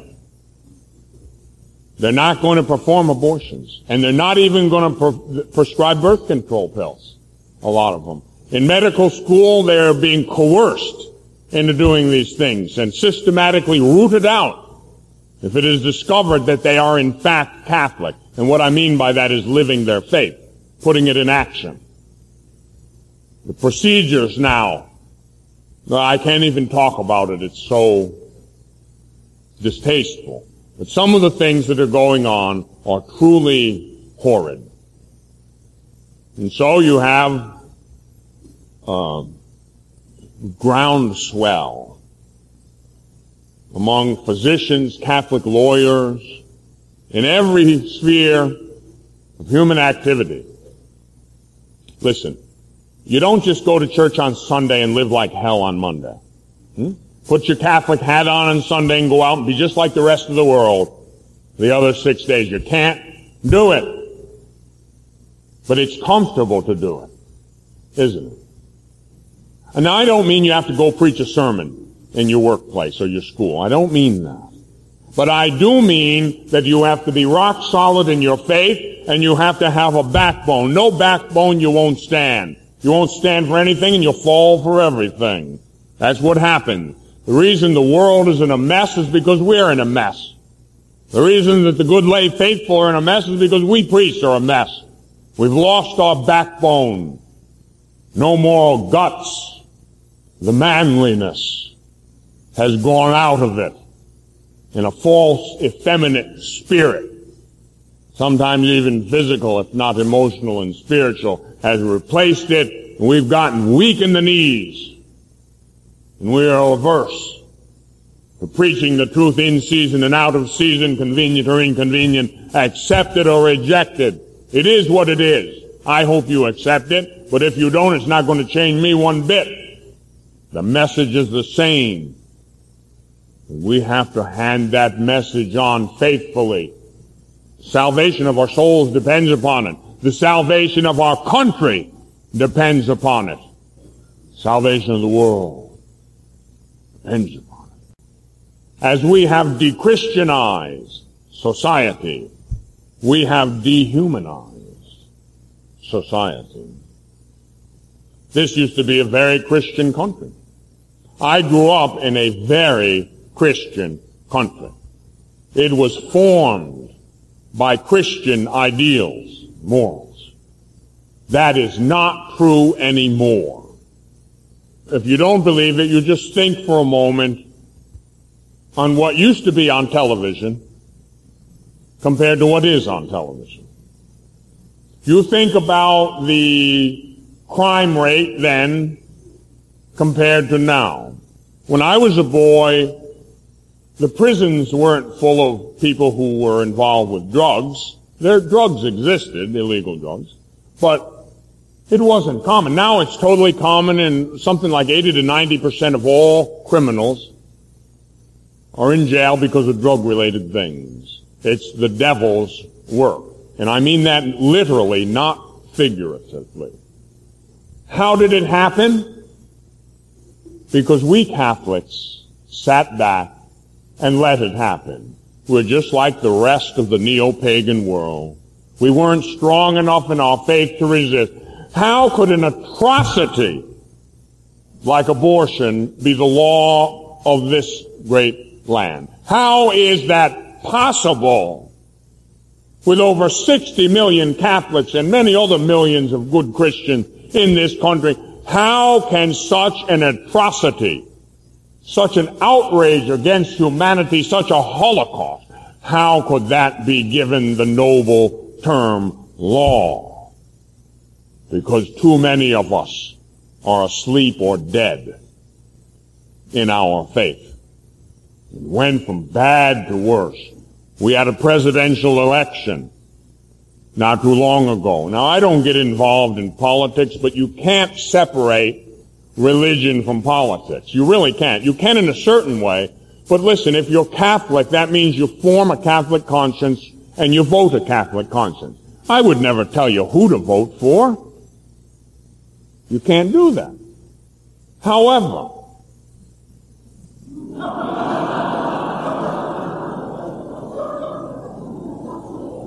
a lot of you didn't vote for the right guy, and a lot of you did vote for the right guy. You know, maybe half and half. You know who elected Clinton the second time? Catholics. You know that? Yeah, Catholics re-elected Bill Clinton right after he refused to repeal partial birth abortion. And Bob Schieffer, the news commentator, when the election returns were coming in, was marveling at it. He said it right on television. I can't believe it. Catholics are re-electing Bill Clinton, who just refused to repeal partial birth abortion. Bob Schieffer said that. And he wasn't making religious commentary. So we had this election, and the country, it was unheard of. We were, in a sense, traumatized by the whole thing.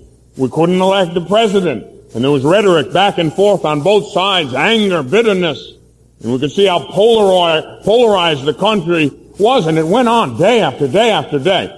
And then a certain woman from humble background, a Mexican woman, said to her husband, why don't we make a pilgrimage down to Mexico, to my country, down to the shrine of Our Lady of Guadalupe, and pray for our country, and pray for this presidential election. And so they went, and they prayed. And the man consecrated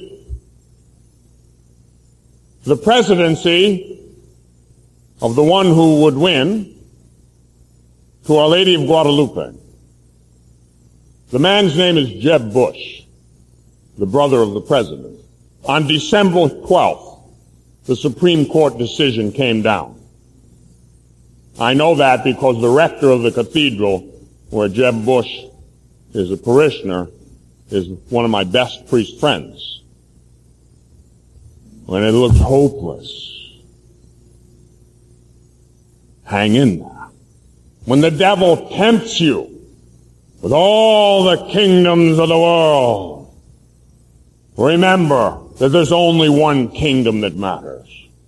The kingdom of heaven. And when it looks like you might lose all your worldly riches because you won't go along with the program, because you won't go with the flow, remember that dead bodies float downstream.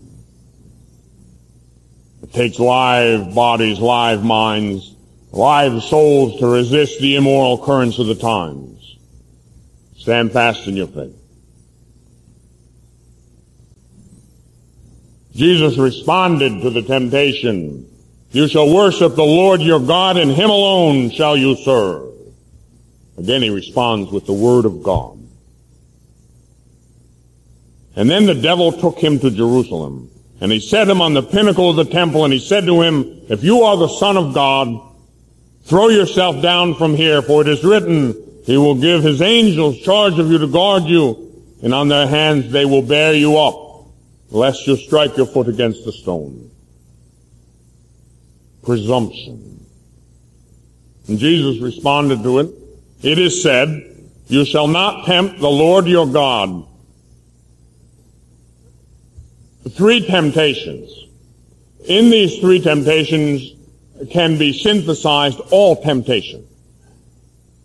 Every one of us is tempted throughout the course of our life. The temptations take various forms, come in various ways. They come through people, places, and things. The Word of God, rich as it is, powerful as it is always the response. Know it. Don't be presumptuous. Presumption's a sin against the Holy Spirit. There are two terrible sins against the Holy Spirit. Presumption and despair. I could say that we live today in our society between those radical poles of presumption and despair. They are sins against the Holy Spirit. They are sins against faith. They are sins indeed. Presumption is that sin where we imagine that we can be saved without grace or effort. Oh, God is good. True statement. Oh, well, God is merciful. True statement. God understands. You better believe he does. God loves you right where you're at. Absolutely certain he does. But if where you're at is sin, God doesn't love the sin that's eating you alive. Does God love you? Yes. Does God love the worst sinner in the world? Oh, yes. He does. Well, let me give you an analogy to help you understand it. If you are my beloved brother or sister, and you are, and God forbid you should contract cancer, would I stop loving you as a result of that? Certainly not. If I loved you in the first place, I would not cease loving you because of that disease. Perhaps I would love you even more. If I had the heart and mind of Christ, I would desire to alleviate your suffering. Maybe I would even somehow take it upon myself to spare you that pain. Sin is moral cancer. And it eats us alive. God doesn't stop loving the sinner. God loves the sinner. But he doesn't love the sin that's eating him away. And we have to be the same. Love the sinner. You can't hate the sinner. You've got to love every sinner because we're in the number. Love the sinner, hate the sin, the old saying. All right?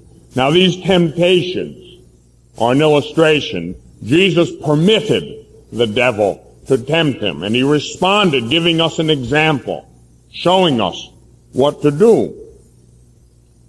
We are going to have 1,000,001 temptations. Sometimes the greatest souls come out of the greatest temptation. Now I want you to take a look at the best friends of Jesus. Now we think about the Gospels. That's how this is revealed to us. You look at the Gospel. Let me tell you who I believe the best friends of Christ were. Well, we've got Mary Magdalene. Who did the risen Christ appear to first, according to Scripture? Mary Magdalene. Mary Magdalene was a prostitute out of whom was cast 7 demons.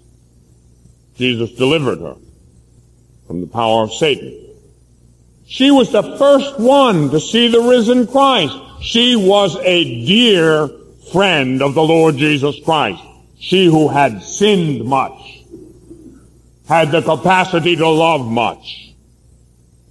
The passion that drove her the wrong way, when transformed and purified by the grace of God, that same passion drove her like the Spirit drove Jesus into the desert, drove her the right way, drove her to pray and do penance for all the rest of her life in the desert, one of the first of the anchoresses or hermits. And then what about Peter? Peter was one of the best friends of Jesus, right? First Pope. Peter. Insights into St. Peter. In the Garden of Gethsemane, he took out his sword and he cut off the high priest's servant's ear. My kind of God.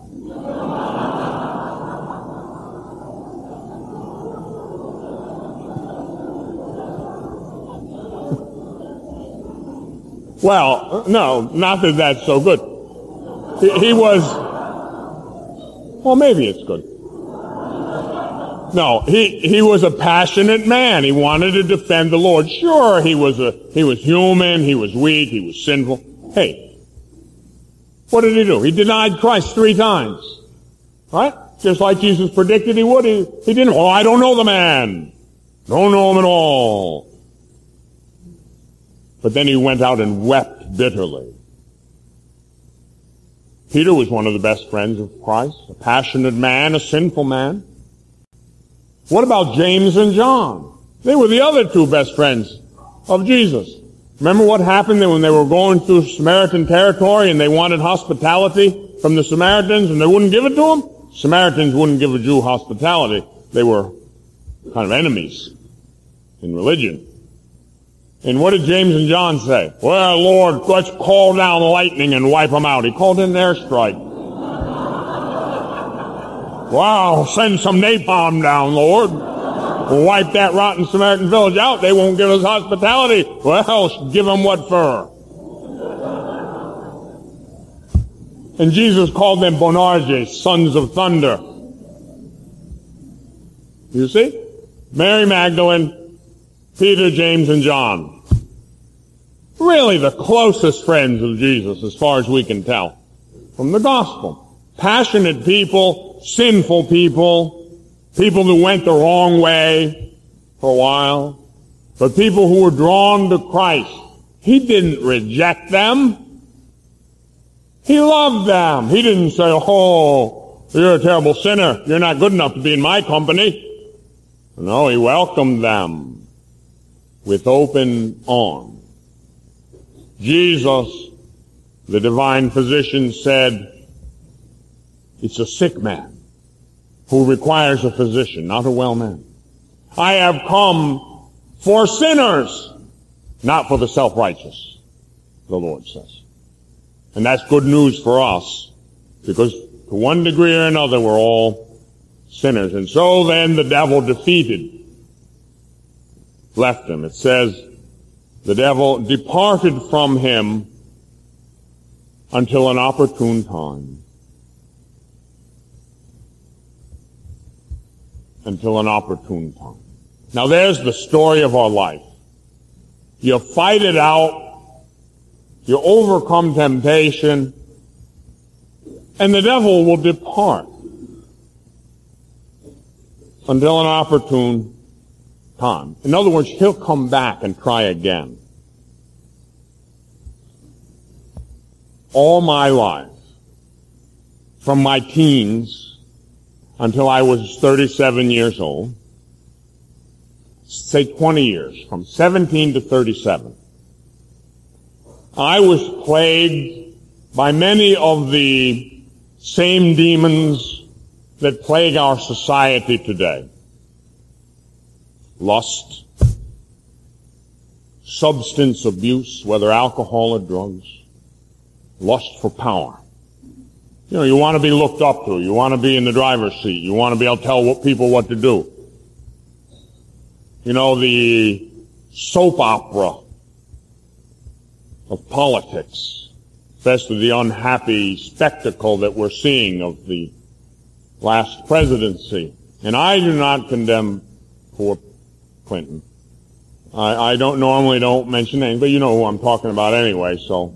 But I'm not down on him. I don't hate him. In him I see so much of our society. He's like the personification. It's a monster we've created. Clinton's no different than a million other people, maybe me.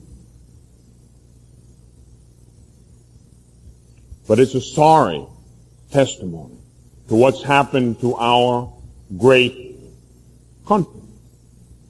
But it can become great again, and it will become great again if enough of us will pray. And if enough of us will resist the temptation. Temptation of what?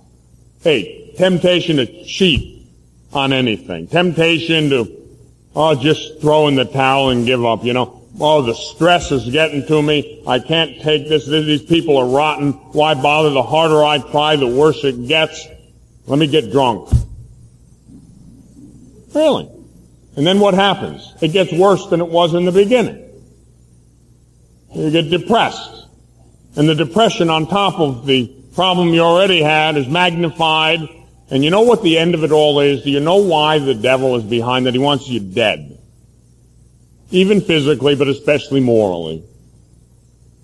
How many times I've come close to death, I can't count them. How many times I could have ended up dead in a drug house or in prison or in some God-forsaken gutter. I can't hardly believe it. When I look back on it, the first time I did my personal testimony in Florida, an old Monsignor came up to me shaking his head and said, oh, young man, that's an amazing story. But is it true? I said, Monsignor, if it hadn't happened to me, I'd have a hard time believing it too. But it's absolutely true. I marvel at it. You know, the great statesman Konrad Adenauer said, God has placed obvious limitations on our intelligence, but none whatsoever on our stupidity. I'm living proof of that pithy saying. And you marvel at it. How did I do that? Why would I ever do that? And you know what? It ain't over till it's over. Hey, right, I had a conversion, right? Came back to the church. Was ordained a priest even by the Pope. Wow. And then went on to preach. I preached to other people. I live in fear. Just like St. Paul. I fear that having preached to others, I myself might be lost. Why? Because I have not arrived yet. I have not arrived. You know when you arrive? When you get in heaven. Anything can happen until then. And so what we need to do is remain humble. Remain humble. Work out our salvation. Trust God. Be confident in His goodness. But hey, you know what? If left up to me, I will dive head first into hell. No question about it. It's only the mercy of God, the providence of our Lord and our Blessed Mother's care, the angels, We have great help in the angels. I talk about the devils. I'll tell you what. Angels. Good angels. Every one of us have one. Do you know that? You have an angel, a guardian angel. That's not some mere myth, you know. That's church teaching. That's church teaching. Every one of us has a guardian angel. Remember the movie Star Wars, R2-D2? And the little robots? And those robots, boy, they were really smart, and they could run the spaceship and all kind of stuff. Well, we got something way better than that. We each have a guardian angel. And that guardian angel was assigned to us. And from the moment of conception all the way through our life. What's his job? Well, guard, yes, to guard us, but to get us to heaven. Mine, should he ever accomplish the mission, will be the most highly decorated angel in the history of heaven. God will give him all the medals, sign over half the kingdom to him probably. He said, wow, you put up with that. But that's what the angels do. St. Michael, the very word, Michael in Hebrew. He's the angel, the power of God. He's the protector of God's people. He's the kind of military one. He's the one who combats the devil head to head. St. Michael. I tell you, St. Michael literally has saved me on more than one occasion. Literally. Saved my life. St. Gabriel, the angel of the incarnation, the one who came to comfort our Lord in the Garden of Gethsemane. St. Raphael, the healing power of God. Remember from the book of Tobit, how he went to battle with the evil spirit and won the battle, protecting his charge. Have devotion for the angels. We have feast day for them, you know. We have a feast day for the holy angels, for Michael, Gabriel, for the archangels, Raphael, and also for the guardian angels. We've got 2 feast days at the end of September, right? September 29th. And then the guardian angels, I believe it's October 2nd. And so, you talk to your guardian angel. You should. You ask him for things. You ask him to help you. You ask him to help your children, your grandchildren. Do it. We've got a powerful helper. Do that. Now, you know, I know that in a lot of circles, I would be considered silly to talk about such things. I understand that. I accept that. One time when I finished my doctorate degree in theology, someone who was somewhat educated came up to me and said, Father, at what level do you teach? Assuming that I taught doctoral candidates or seminarians or university, whatever, graduate school. And I said, well, I teach kindergarten. He said, but you have 5 university degrees. You graduated top honors and everything. And, you know, surely you have a position in a major university. Nope. I teach kindergarten. And as one rather well-known liberal theologian had it after reviewing my course on the Catechism of the Catholic Church, he concluded, this man is a simpleton. And I took it as a compliment. Because if you know theology, you know that God by definition is pure simplicity. Perhaps a simpleton is one who follows the simple God. I don't know, but I know this. Our business is to teach the simple truth simply. Our business is to not take the simple truth and render it incomprehensible. The great Archbishop Fulton Sheen used to say, sometimes we educators, theologians, philosophers, teachers, we think that our business is to take a simple thing and render it nearly unintelligible so that people will say, wow, how smart he is. If he understands that, he must be smart. Bishop Sheen gave a lecture in England one time to a class of deacons on theandric actions, that word I said before, the action of the God-man, Jesus Christ. And Bishop Sheen, of course, was a very erudite man, and he was a wonderful orator, tremendous, also a great holy man whose cause for canonization has been introduced. But Bishop Sheen held forth, and one of the British deacons came up to him after, and he said, Dr. Sheen, positively brilliant, positively brilliant. Bishop Sheen said, "Oh, really? What did I say?" And he said, "Well, I don't quite know."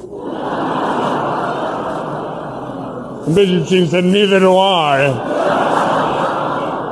And he made a vow then that he would never try to take a simple thing and render it complicated. And we shouldn't do that either. Parents, teachers, religious sisters, priests, we should all take the simple faith, the simple truth, and teach it simply. In that way, among other ways, we will be doing battle with the enemy of souls. Yes, we'll be tempted in many different ways at many different times. But if we stay firmly rooted in Christ, the Word of God, we'll be able to deal with all that temptation, and that temptation will become a vehicle that propels us into sanctity, that propels us into heaven. God bless you.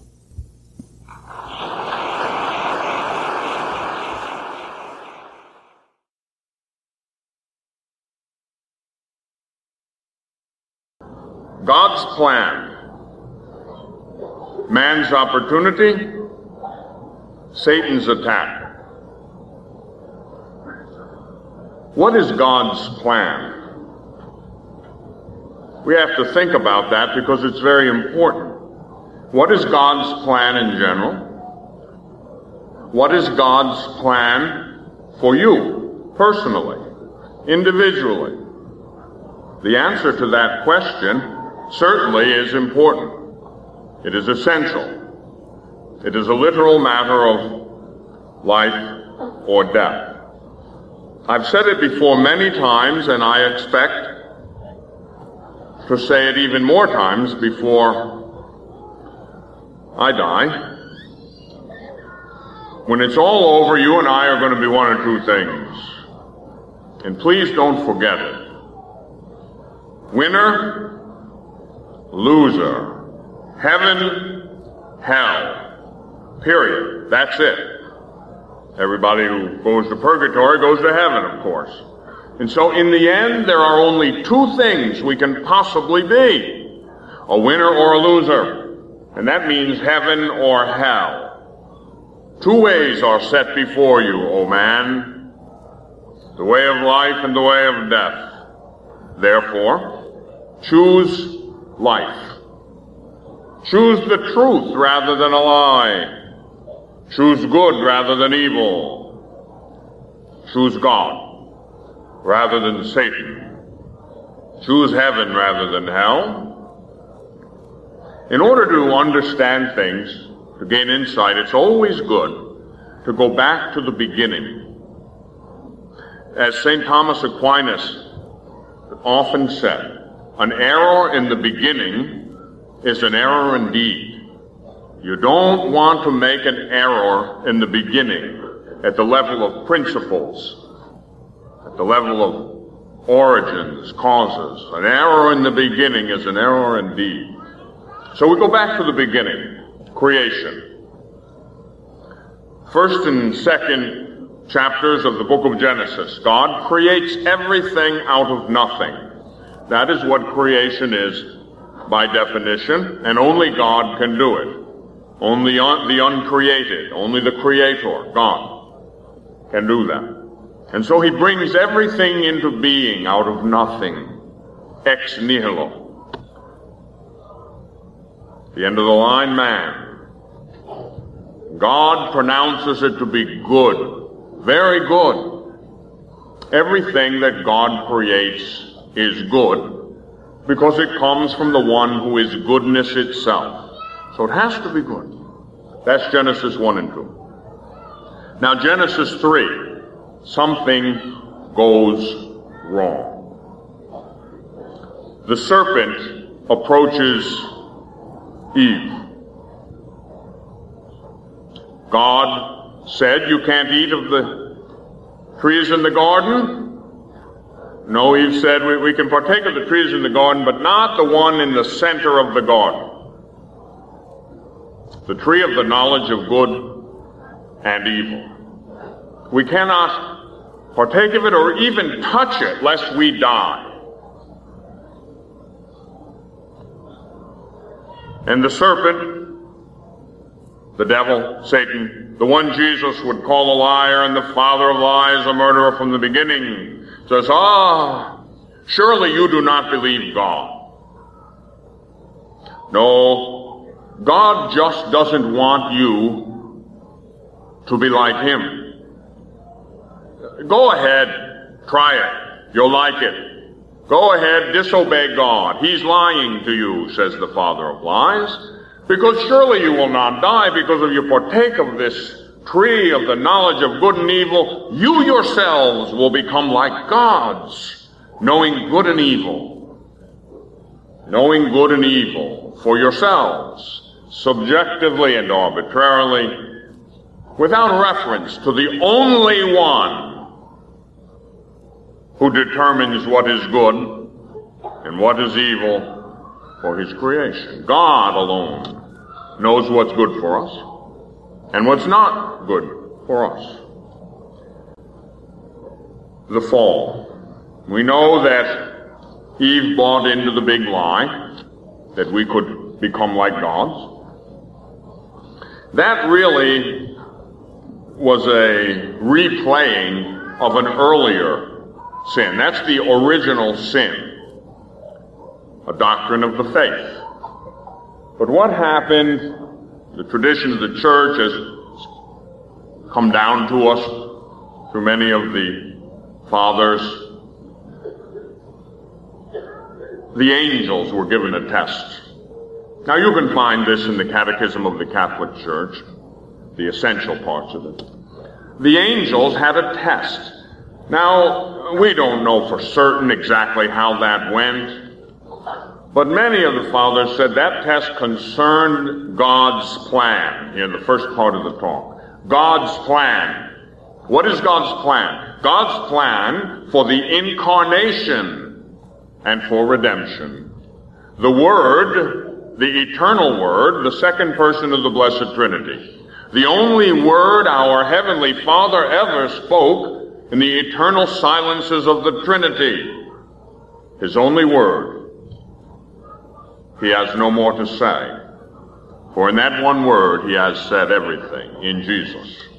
And so, that plan of God was revealed to the angels. They had a test. That God, Jesus, the second person of the Trinity, would assume a human nature and become like one of us in everything except sin. That the Word would become flesh and dwell among us. That's God's plan. Lucifer, the brightest of the angels, the very name means light of the morning, morning star. Now light has to do with intelligence. Intelligence is good, and that which is true and good is beautiful. And so Lucifer, one of the brightest of the angels, one of the most intelligent, one of the best, one of the brightest, one of the most beautiful, Lucifer, upon hearing this, blinded by his own life, pride, chose darkness. Non serviat. I shall not serve. In other words, no, God, I don't like your plan. I do not accept that plan. I don't want to do it your way. I have a better way. If you're going to assume a nature, a created nature, why not mine? It's certainly more intelligent, better, brighter, more beautiful. No, if God's going to assume a created nature, you take mine. No, I won't accept God's plan. Arrogance, hubris, that kind of unholy pride that imagines that we are the source of our own glory. That was Lucifer's sin. That is the fall of the angels. Jesus would say later that he saw Satan fall from heaven like lightning. Book of Revelation, he took a third of the stars of heaven with him. The fall of the angels. How did it happen? God's plan is announced. Lucifer rejects God's plan. Why? Pride. Pride is the genesis of all sin. Please, please learn this principle and then spend the rest of your life fighting it out in order to live it. Pride results in disobedience. You have to be humble to obey. First comes pride. I can be like God. I do not accept God's plan. I have a plan. That pride, that arrogance then leads to disobedience. Non servia. No. Lucifer says, no, I'm not going to do that. Then what happens? Just what God said would happen. Death. Pride, disobedience, death enters creation. Oh, we have physical death, yes. But there is a moral death as well, the death of the life of grace in the soul. We know mortal sin causes that. Pride, disobedience, death. And the worst death of all, the second death that the book of Revelation talks about, that's hell, in plain English. Pride, disobedience, death. That's the fall of the angels, that's the fall of humanity, the original sin. And that is the prototype of all sin. What is God's plan?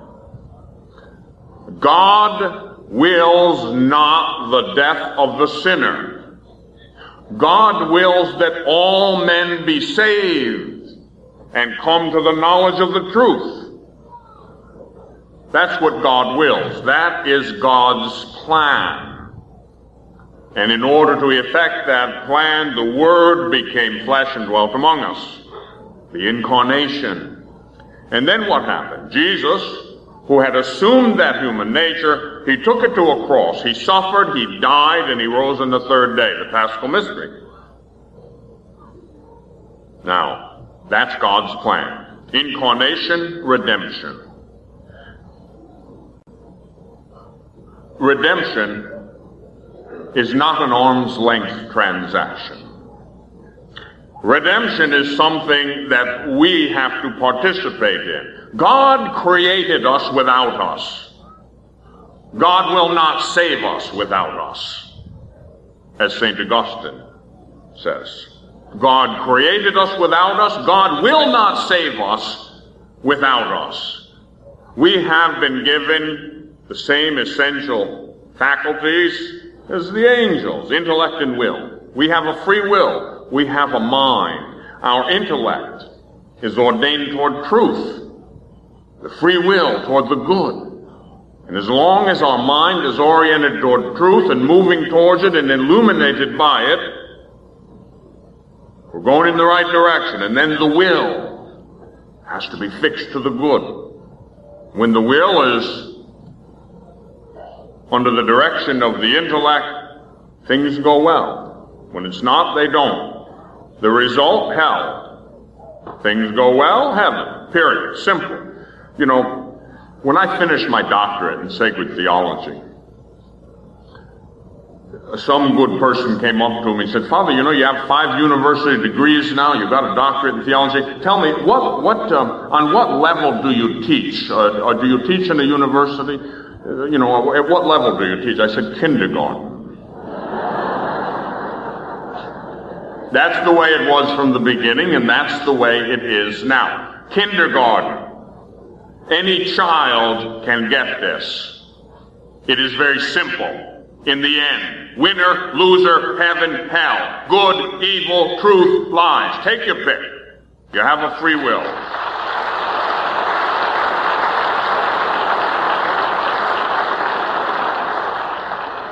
Now listen, it's always a pleasure to come to be with wonderful people like you. I feel comfortable with you. You are my family. You are truly the church. But I tell you, I don't have any time nowadays. I know I don't have to tell you this, but I just make it as a general statement. I'm tired of the rather spineless, mealy-mouthed, effeminate way we often present the doctrine of the faith. I have no time. You know, they say, well, yeah, but you know, you're not. One time a bishop said to me, yes, but Father, you must work for a constituency. And one time he said, he's a good man too, by the way, not a bad man. He said, now John, I want you to be smooth. Bishop, who are you talking to? You better discuss that with God, because maybe he can make me smooth, but I certainly can't make me smooth. I'm too direct to be smooth. I could never be a politician. We don't have time to mess around. I have been given a tremendous charism. Do you know what the greatest gift God has given me is? I don't give a fat rat's you-know-what who likes me and who doesn't.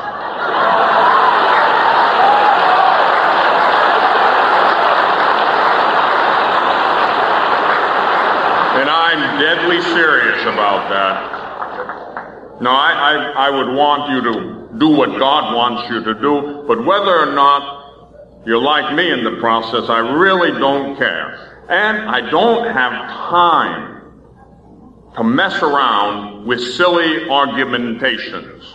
I don't even engage in apologetics. I preach and I teach from a position of authority. And that's how it always was in the church.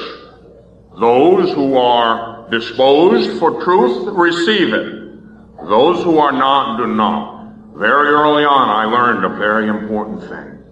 Things are received according to the mode of the receiver. And that means I can't become offended or depressed because somebody doesn't accept what I have to say.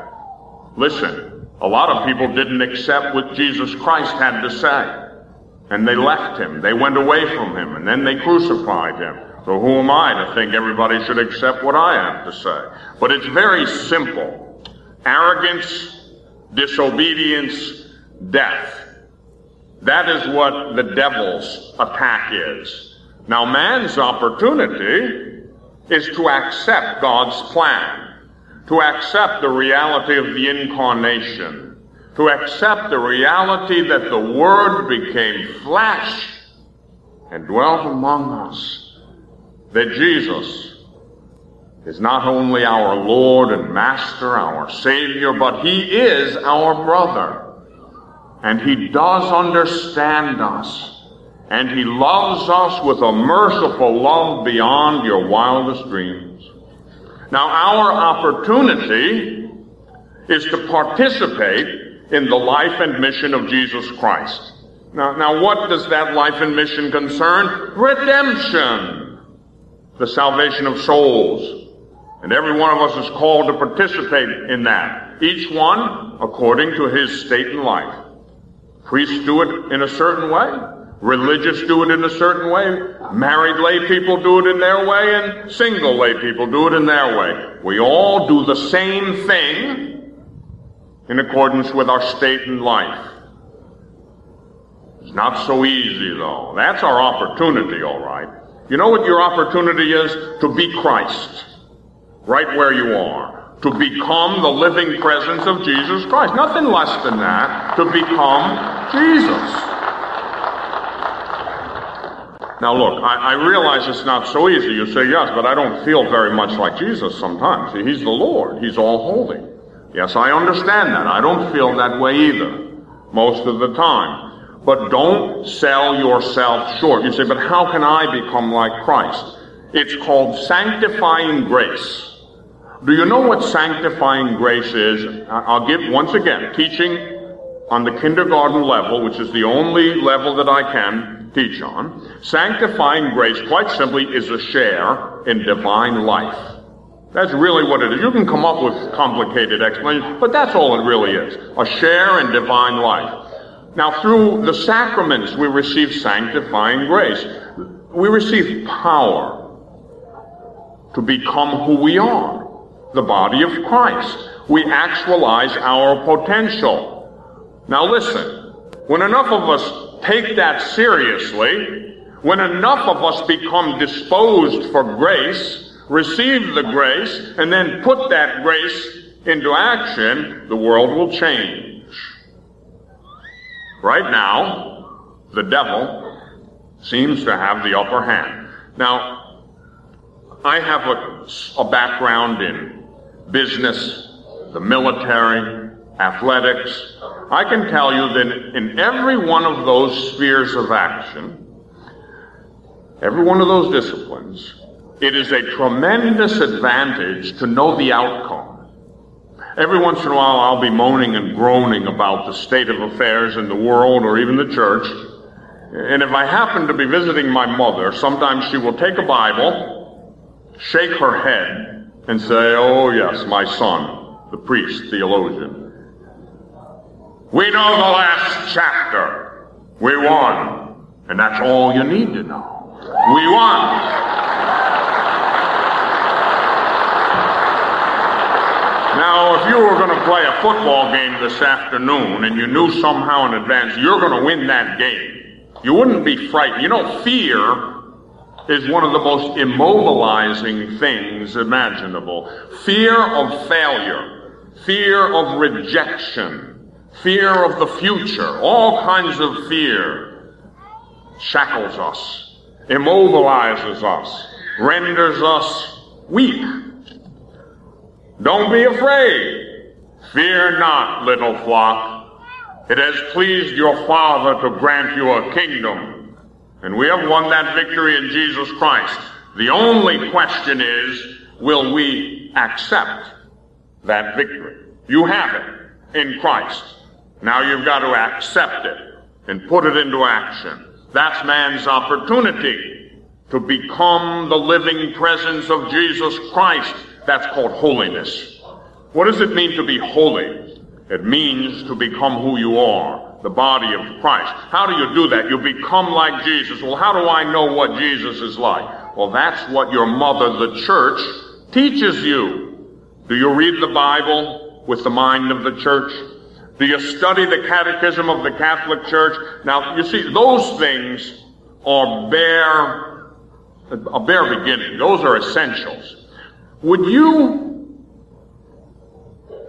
be comfortable going over a bridge built by an engineer who felt that mathematics was unimportant? Would you feel comfortable having brain surgery by a surgeon who didn't believe in anatomy? Certainly not. Well, listen, what's more important than all of that is your faith. Because your faith is what gets you to heaven. So learn it. And don't make any silly excuses. Like that commercial said, just do it. Just do it. Listen, there's no excuse for anyone in this room not to be an expert on the Catholic faith. We've been given a great gift in the Catechism of the Catholic Church. I began to read it when the first draft came out.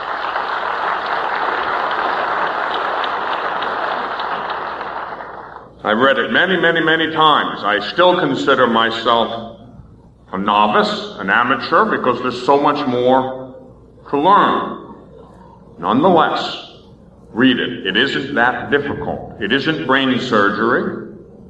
You can do it. If you can read, you can come to understand the essentials of your faith. And even if you can't, you can get it orally. That's why we have audio tapes.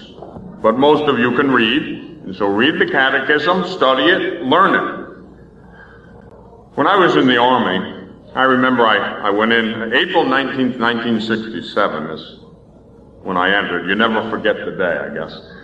And Vietnam was going on, and we went into training, basic training, advanced infantry training, on and on and on. So much training. And we had a training cadre every place I went. They were experienced soldiers. And the experienced soldiers, boy, they usually were tough guys. Battle-hardened. Some of them had several Purple Hearts, Silver Stars. They'd been there and done that. They knew all about war. And they were hard on us. Why were they hard on us? They were hard on us for the same reason that my football coach in high school was hard on us. They wanted us to win, not lose. They wanted us to live, not die. I'll never forget when I went into high school. You've heard me tell this story, some of you. But my football coach, I never thought I'd learn as much as I did from him. But he was a big, tough, rough guy. And I remember we got there first day of practice.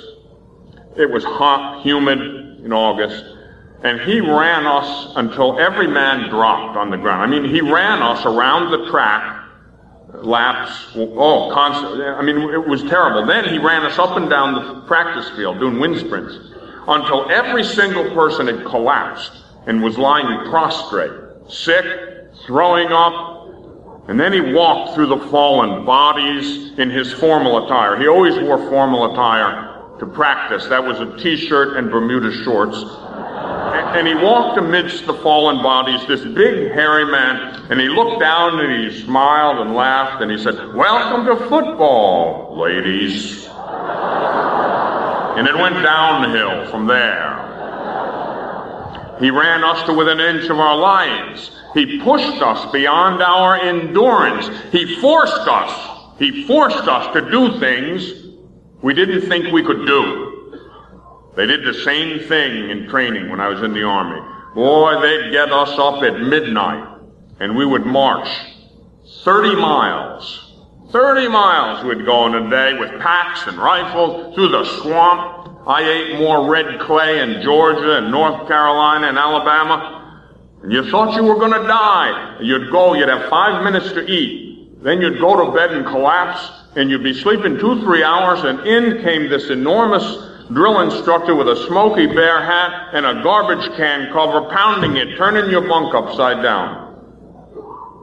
Time to do it again. And we hated them. But you know what? They were trying to make us winners. They didn't want us to be losers, because to be a loser meant to be dead in the military. Now, we have another game, we have another war, the only one that matters, the war to end all wars, the war for souls. God's plan is that not one of us be lost. But many of us do not take that plan to heart. We don't accept it. We don't accept grace. We reject it. Grace is made available, but it is received directly proportional to the disposition of the one receiving it. And that explains why a lot of people can go to Holy Communion every day and make little progress. You know why? Because they're not well disposed. I'll give you an analogy, another one of my kindergarten analogies. I'm only able to teach on a low, simple level. As one time it was said of me, when they say about Mother Angelica, when they introduce her, she's the foundress of EWTN, the Monastery of Our Lady of Angels, and she's a wonderful person, dear friend of mine. And then they'd introduce old Father Fessio one way, and, all these build-ups, and they did a review one time of my catechism series and concluded this man is an absolute simpleton. I kind of liked it. It was a liberal theologian who did it. But I rather liked it, considering where it came from. But I rather liked it because God, by definition, is pure simplicity. So one who teaches the things of God who's a simpleton might not be all that bad after all, so I didn't mind it too much. But it's very, very simple. Imagine you have a farm, and the farmland is desert. Very dry, barren, no water. And you can't grow anything because there's no water. You need water to grow something. So you put in an irrigation system. You bring in water from the outside. Some of my friends, my rancher friends in Wyoming do that. They irrigate. Out in California, you've got to irrigate because it doesn't rain all summer. And so the water comes in and things grow. That's grace. Grace. No grace, no life. But sometimes the pipes will get clogged up, the drainage ditches will collapse, and the water doesn't get through.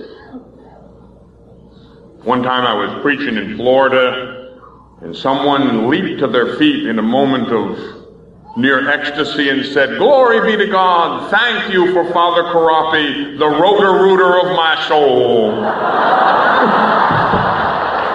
Now, I have never had a compliment quite like that. But you get the point, right?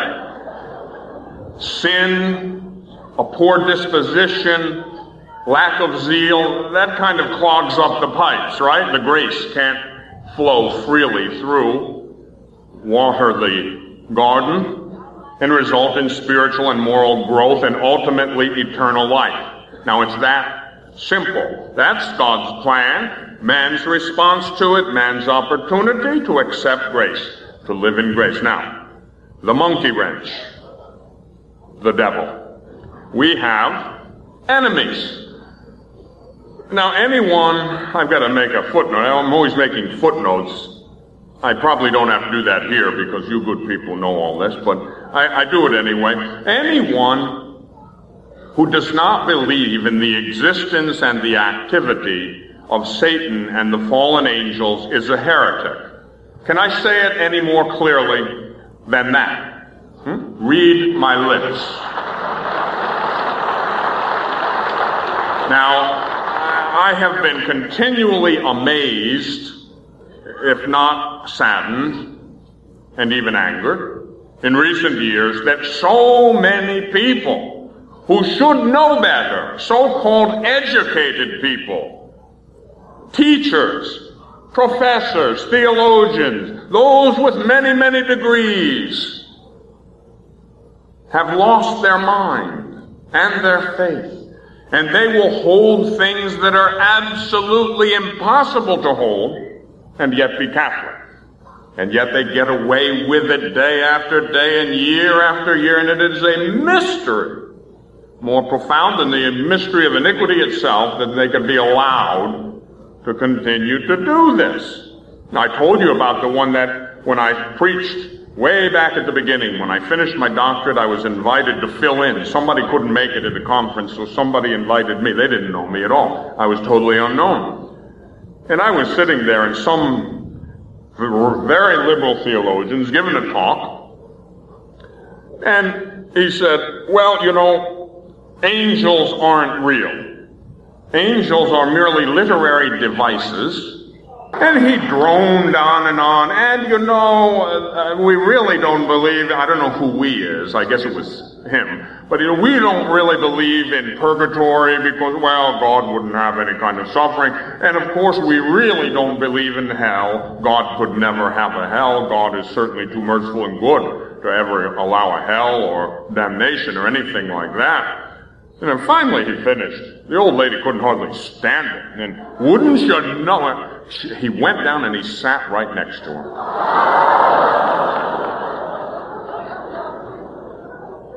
She had reached that age where she just didn't care.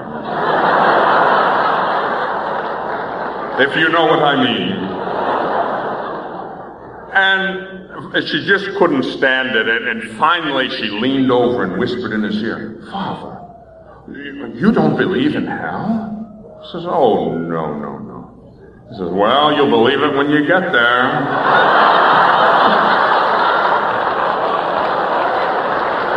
Well, it's very simple. You know, I mean, some people, they get educated. One of the occupational hazards of a higher education is arrogance. Pride. You think you know it all. I remember the day that I received my doctorate in Spain at the University of Navarre.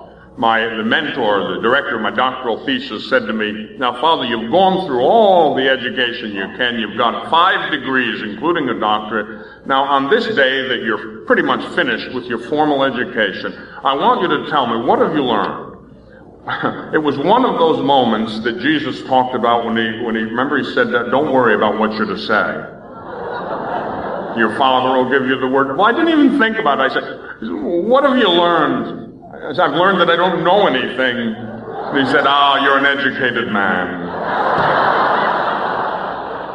And what do we know? I mean, we know, really, what God reveals to us. Now, we can know certain things. Certainly, God has revealed things to us. We can know those things and should.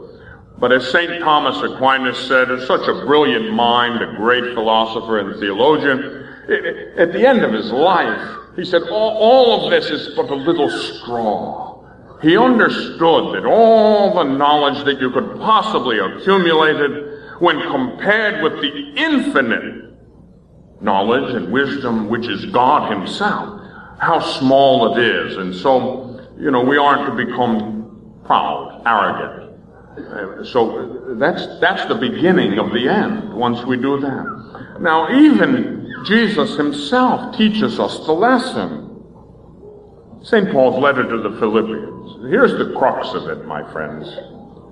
If there is any encouragement in Christ, any incentive of love, any participation in the Spirit, any affection and sympathy, complete my joy by being of the same mind, having the same love, being in full accord and of one mind. Do nothing from selfishness or conceit, but in humility,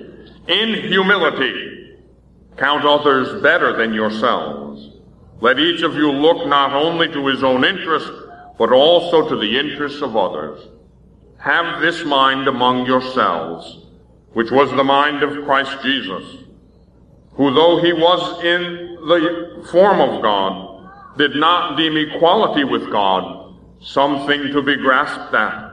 Rather, he emptied himself, taking the form of a slave, being born in the likeness of men, and being found in human estate, he humbled himself and became obedient. Notice, humbled himself and became obedient. Not pride, disobedience. Humbled himself and became obedient.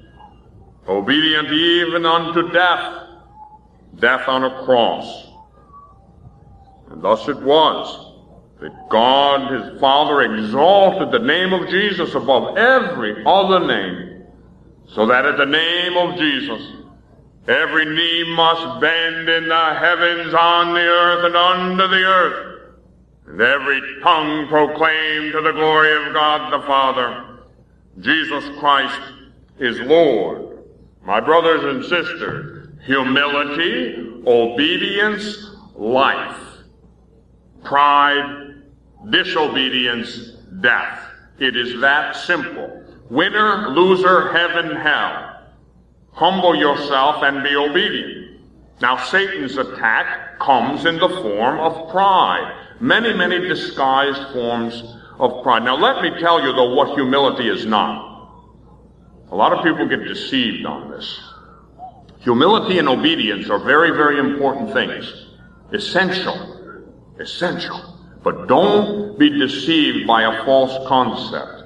The great, great doctor of the church, Saint Teresa of Avila, Teresa of Jesus, great doctor, great saint, great foundress of the discalced Carmelites, Saint Teresa would say, humility is truth.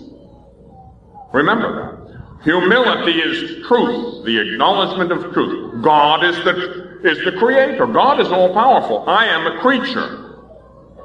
God is everything. I'm nothing, however, even though I'm just a speck in the universe, God loves the speck.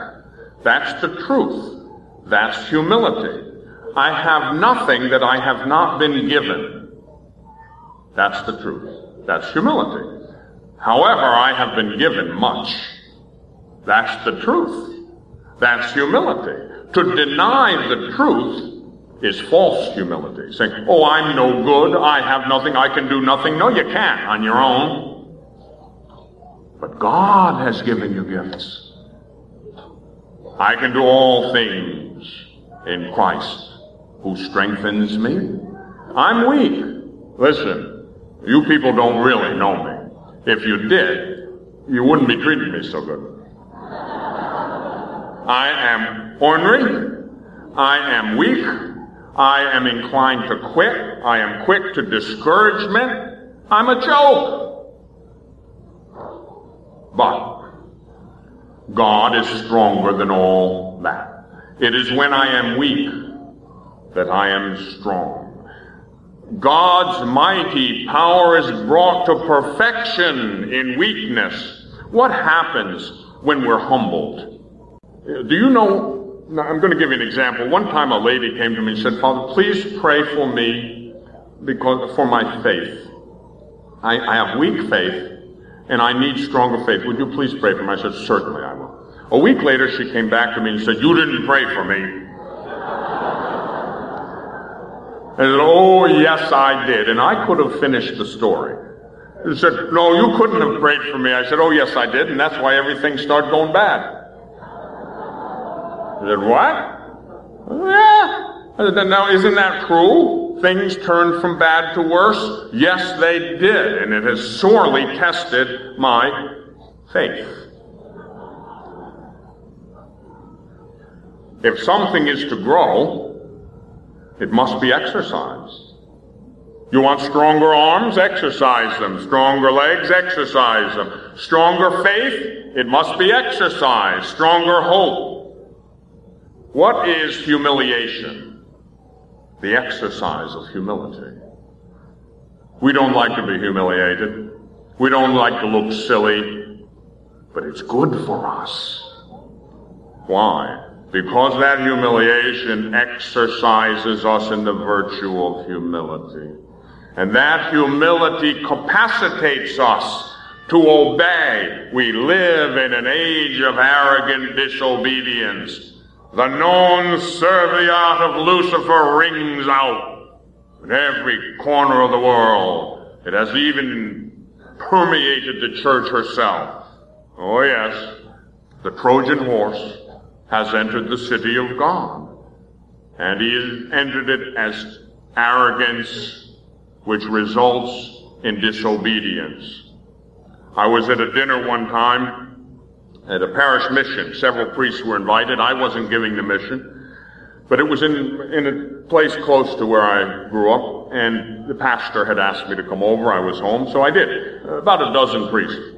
We had dinner, and the pastor went over to get the church ready for the mission that night, and we sat there drinking coffee, and one of the priests said, "Oh, what do you think of the Pope's new encyclical?" It was Veritatis Splendor.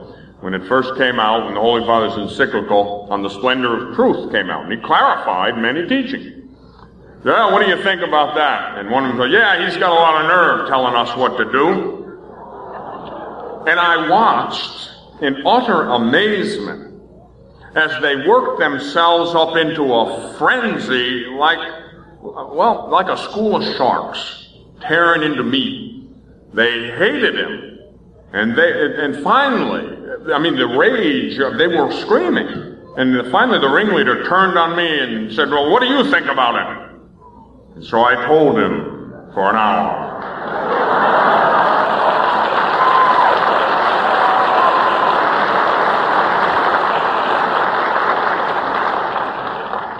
Satan's attack. You can be like gods, deciding for yourselves what's good and what's evil for you, deciding for yourselves subjectively and arbitrarily what is true. We are church. We are church. The arrogant, defiant cry goes out. And what's behind it is, we will decide what the church teaches. A consensus will determine the church's position on this, that, or the other thing. We are church. Behind it is Satan, his arrogant, defiant, disobedient cry. Watch out, for we are indeed church. We are church to the degree we accept church teaching and live the church's life of holiness. We are not church. To the degree we reject church teaching and reject the church's authentic life of holiness. No, when we do that, we are anti-church. And if anti-church, anti-Christ. For Christ and his church are one. Watch out for Satan's attack. Watch out for pride. It can sneak up on you. It happens to me all the time. You've just got to be vigilant. You've got to be careful. Because it is humility which enables you to obey. We are, I hope, obedient. We should be obedient to legitimate authority. Now, I have to clarify that. What if someone, I'll give you an example. We go back several decades. Hitler is in power. And Hitler orders certain things. The extermination of peoples. And certain officers carry out the orders, middle management. Not just the Jews. Many Catholics, other Christians, died in Auschwitz, Dachau, Later, the war ended, and they had the war crimes trials at Nuremberg. And these men were accused of these atrocities. But we were just following orders, and they hung them. Well, what's the difference? What's the difference? You end up with a leader who takes a position opposed to a higher leader. You have a theologian or a bishop or a priest who takes a position in faith and morals that is opposed to what the Holy Father and the magisterium are teaching. Is it obedience to follow the disobedient? No, that is disobedience, when you know the difference. Now, some people don't know the difference. They should follow the leader, but you should inform yourself. Now, this is not a small thing. And when I was younger, they would say, well, now, Father, take it easy. Nobody really does this. Nobody disobeys. No priest would do that. No bishop would do that. No theologian would do that. They were lying to me. I am now older. I have more scars, and I don't give a you-know-what, because I know what the score is. I've sat in meetings with bishops and theologians, colloquies of bishops and scholars, they call them. I sat between two bishops one time on a conference on moral theology, and at the break, one of the bishops said to me, we're wasting our time in this conference on moral theology.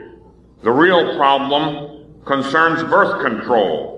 Until we come out and publicly denounce Pope Paul VI and Humanae Vitae, we're wasting our time. Now, myself and my priest for 20 years have been counseling people that if they need to take the birth control pill, go ahead. The bishop said that to me. And that has happened time and time again. To my face. I didn't read that on the front page of the Wanderer. It happened right in my face. And you know why that can happen?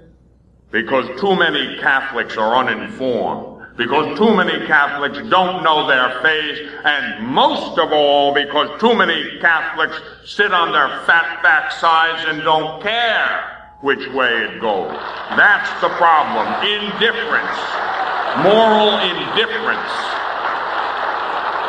And your moral indifference will lead you to a disastrous situation wherein the church begins to decline. The moral fabric inside begins to unravel. And then what happens? The whole world unravels. It's happening now. Why is the world in a mess? Because the church is in a mess. Why is the world sinking into hell under the weight of its own iniquity? Because we have grown weary of holding it up. Do you remember what happened in the Old Testament when Moses and the chosen people were fighting Amalek's army? Moses went up on the high ground like a good commander, and he watched. Now, as long as Moses kept his arms upraised in prayer, the battle went well for Israel. But Moses, being a man, became tired, and his arms began to sag, and then the battle went badly for Israel. Remember that. So they propped up Moses' arms. That's the church. We have grown tired of doing what we should do because it's hard. Why? The world pounds on us. We become weary of standing up strong, of taking a moral stand, of being a stumbling block, of being a contradiction, as Jesus is. We don't like that. We want to be liked. We want to be accepted. We don't like people bad-mouthing us. We don't like to be rejected at all. And what happens? Because of that, we do not stand up.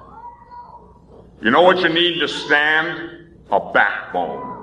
No backbone, you cannot stand. You will stand for nothing and fall for everything. And so it is. So it is. Too many of us. Too many of our leaders. My brothers and sisters, God has a plan, and it's good. Man has an opportunity. It's very, very beautiful. It's great. But Satan has an attack. The attack comes in the form of that arrogance, which results in disobedience to God's law, disobedience against the Holy Father, against the magisterium. That disobedience leads to death, the second death of the book of Revelation. And the signs all along the way are even physical death. Look around you. Look around this universe we live in today. From the moment of conception to the last moment of natural life, and all points in between, from abortion to euthanasia, with suicide and violence, death stalks humanity. We live in a culture of death, and that is the sign of the moral unraveling of the universe. And so we have to have a counterattack to Satan's attack. And I'm now going to tell you what it is. It's very simple. It's very simple. You already know it. And I'm just going to confirm you in what you already know. First, you must have a relationship with our Blessed Mother. She is your mother. Love her.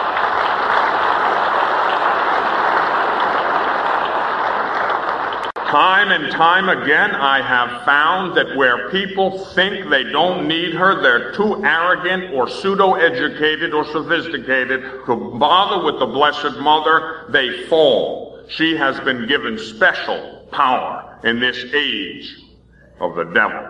And this is a violent, violent spiritual warfare. And Our Lady, clothed with the Son, her Son, has been given power to help us. Don't have just a devotion. I want you to have a relationship. If you have a mother, you're devoted to her, but you have a relationship with your mother.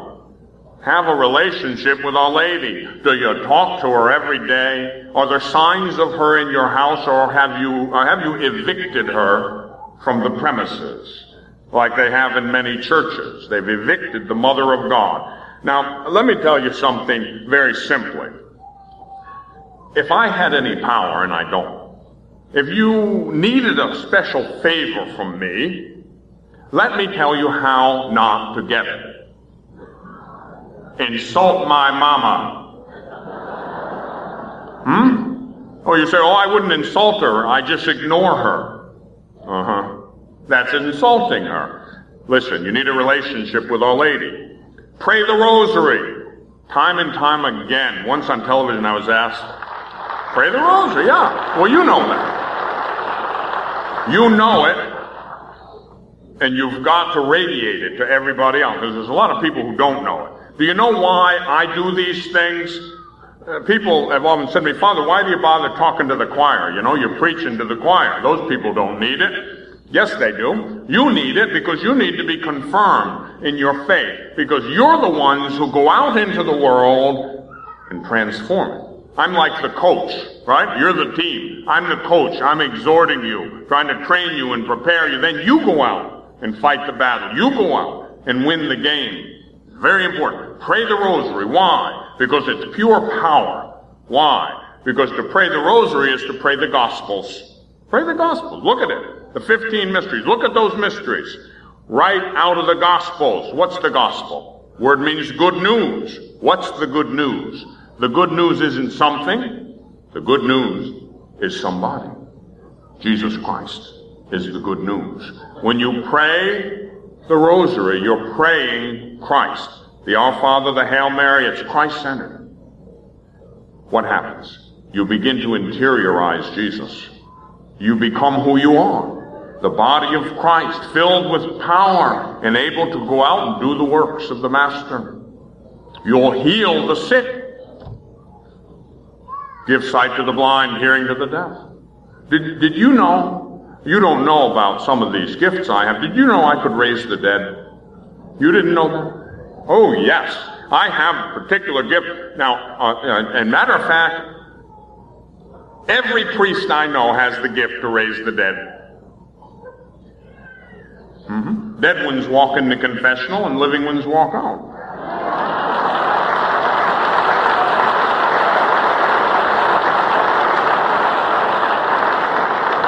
We preach, and if people are disposed, those who are blind and deaf to the truth receive their sight and their hearing. Lo and behold, they can finally hear the truth, and it resonates and makes them happy. And so, number one, have a relationship with Our Lady and pray her rosary. Number two, have absolute, uncompromising fidelity to the Holy Father and his teaching. Don't be a dissident.